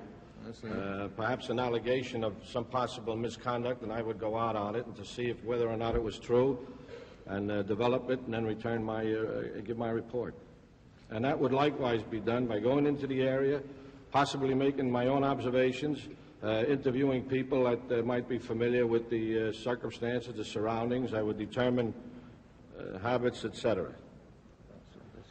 Or also, there are in many instances, another category where persons who would be probably seeking visits to the White House or something of that type. And they might want to know, it was a large group, they might want to know the political affiliations. That would be the registration records would be concerned, and I would go out and look at the public records for their registrations, what party registration there are prior to them coming in. All right, any other categories such as groups or oriented toward a particular philosophy or politics? In the outset of my investigations, early in the outset, when we were going over the problems with dissident groups within the picketing here at the White House, and relatively I had left from my experience in the police department, I might follow up on that, but that gradually phased out. So, in fact, Mr. Ulasewicz, let me ask you this. Is there anything else? I don't want to cut you off in any way here. Let me just ask the general question, either as to the type of individual or group being investigated by you or the nature of your investigation. Is there anything else that you feel you would like to tell to this committee at this time relative to this subject matter without, and I repeat, without getting into the specifics? I understand. You might want to get into some of these activist groups that you investigated. I think at this time, without going into further recollection, I think that you pretty well covered it, Senator, and generally groups and persons. So that, in fact, Mr. Ulasewicz, the Watergate project which you discussed with this committee this morning was just another in really a series of activities that could be termed surreptitious. It was another in a series of investigations, yes, sir.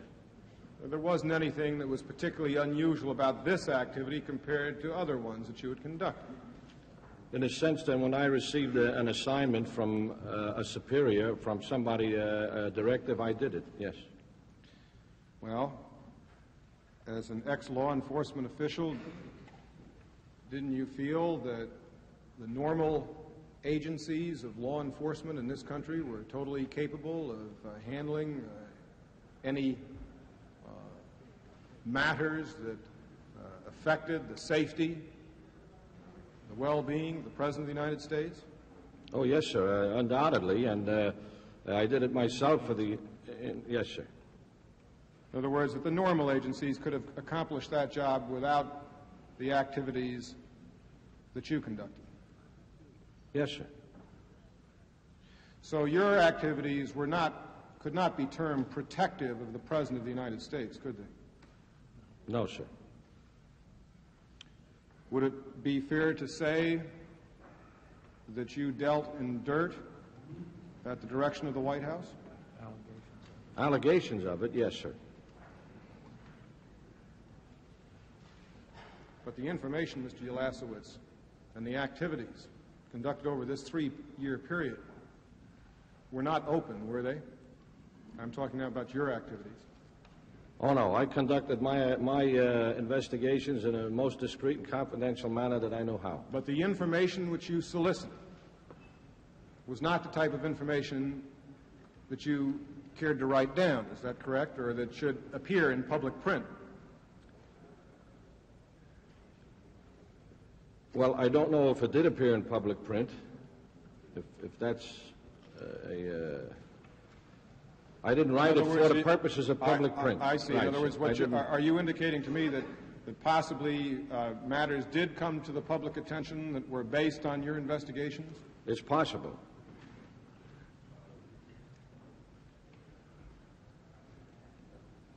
I repeat my question. How would you categorize the information which you turned over to Mr. Caulfield? I would say it was... was it of a national security nature? No. No, sir. Domestic security nature? No, sir. Dirt? No, it would be of a political nature. Political dirt. All right, sir. And there were other assignments which were of a different nature, which were not of that type.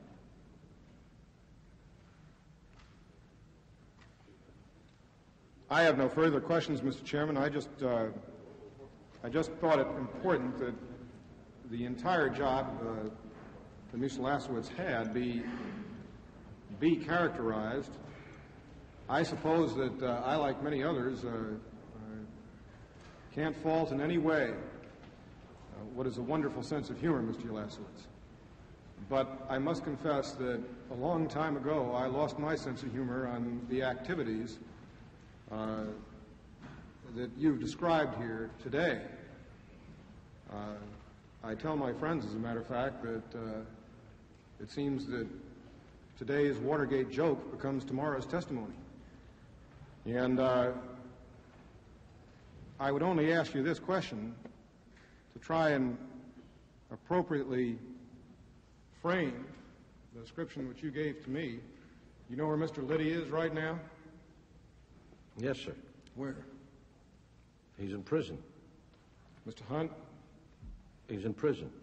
Mrs. Hunt? She's dead. Mr. Barker? In prison, I believe. Mr. Gonzalez? In prison? I'm not certain of that. Mr. Sturgis? The same. Mr. Martinez? Same. I think what we see here is not a joke, but a very great tragedy. I have no further questions,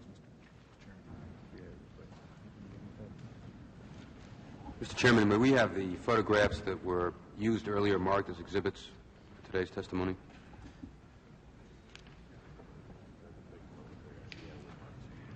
No, you didn't ask that. Thank you, Mr. Chairman. That's all I have.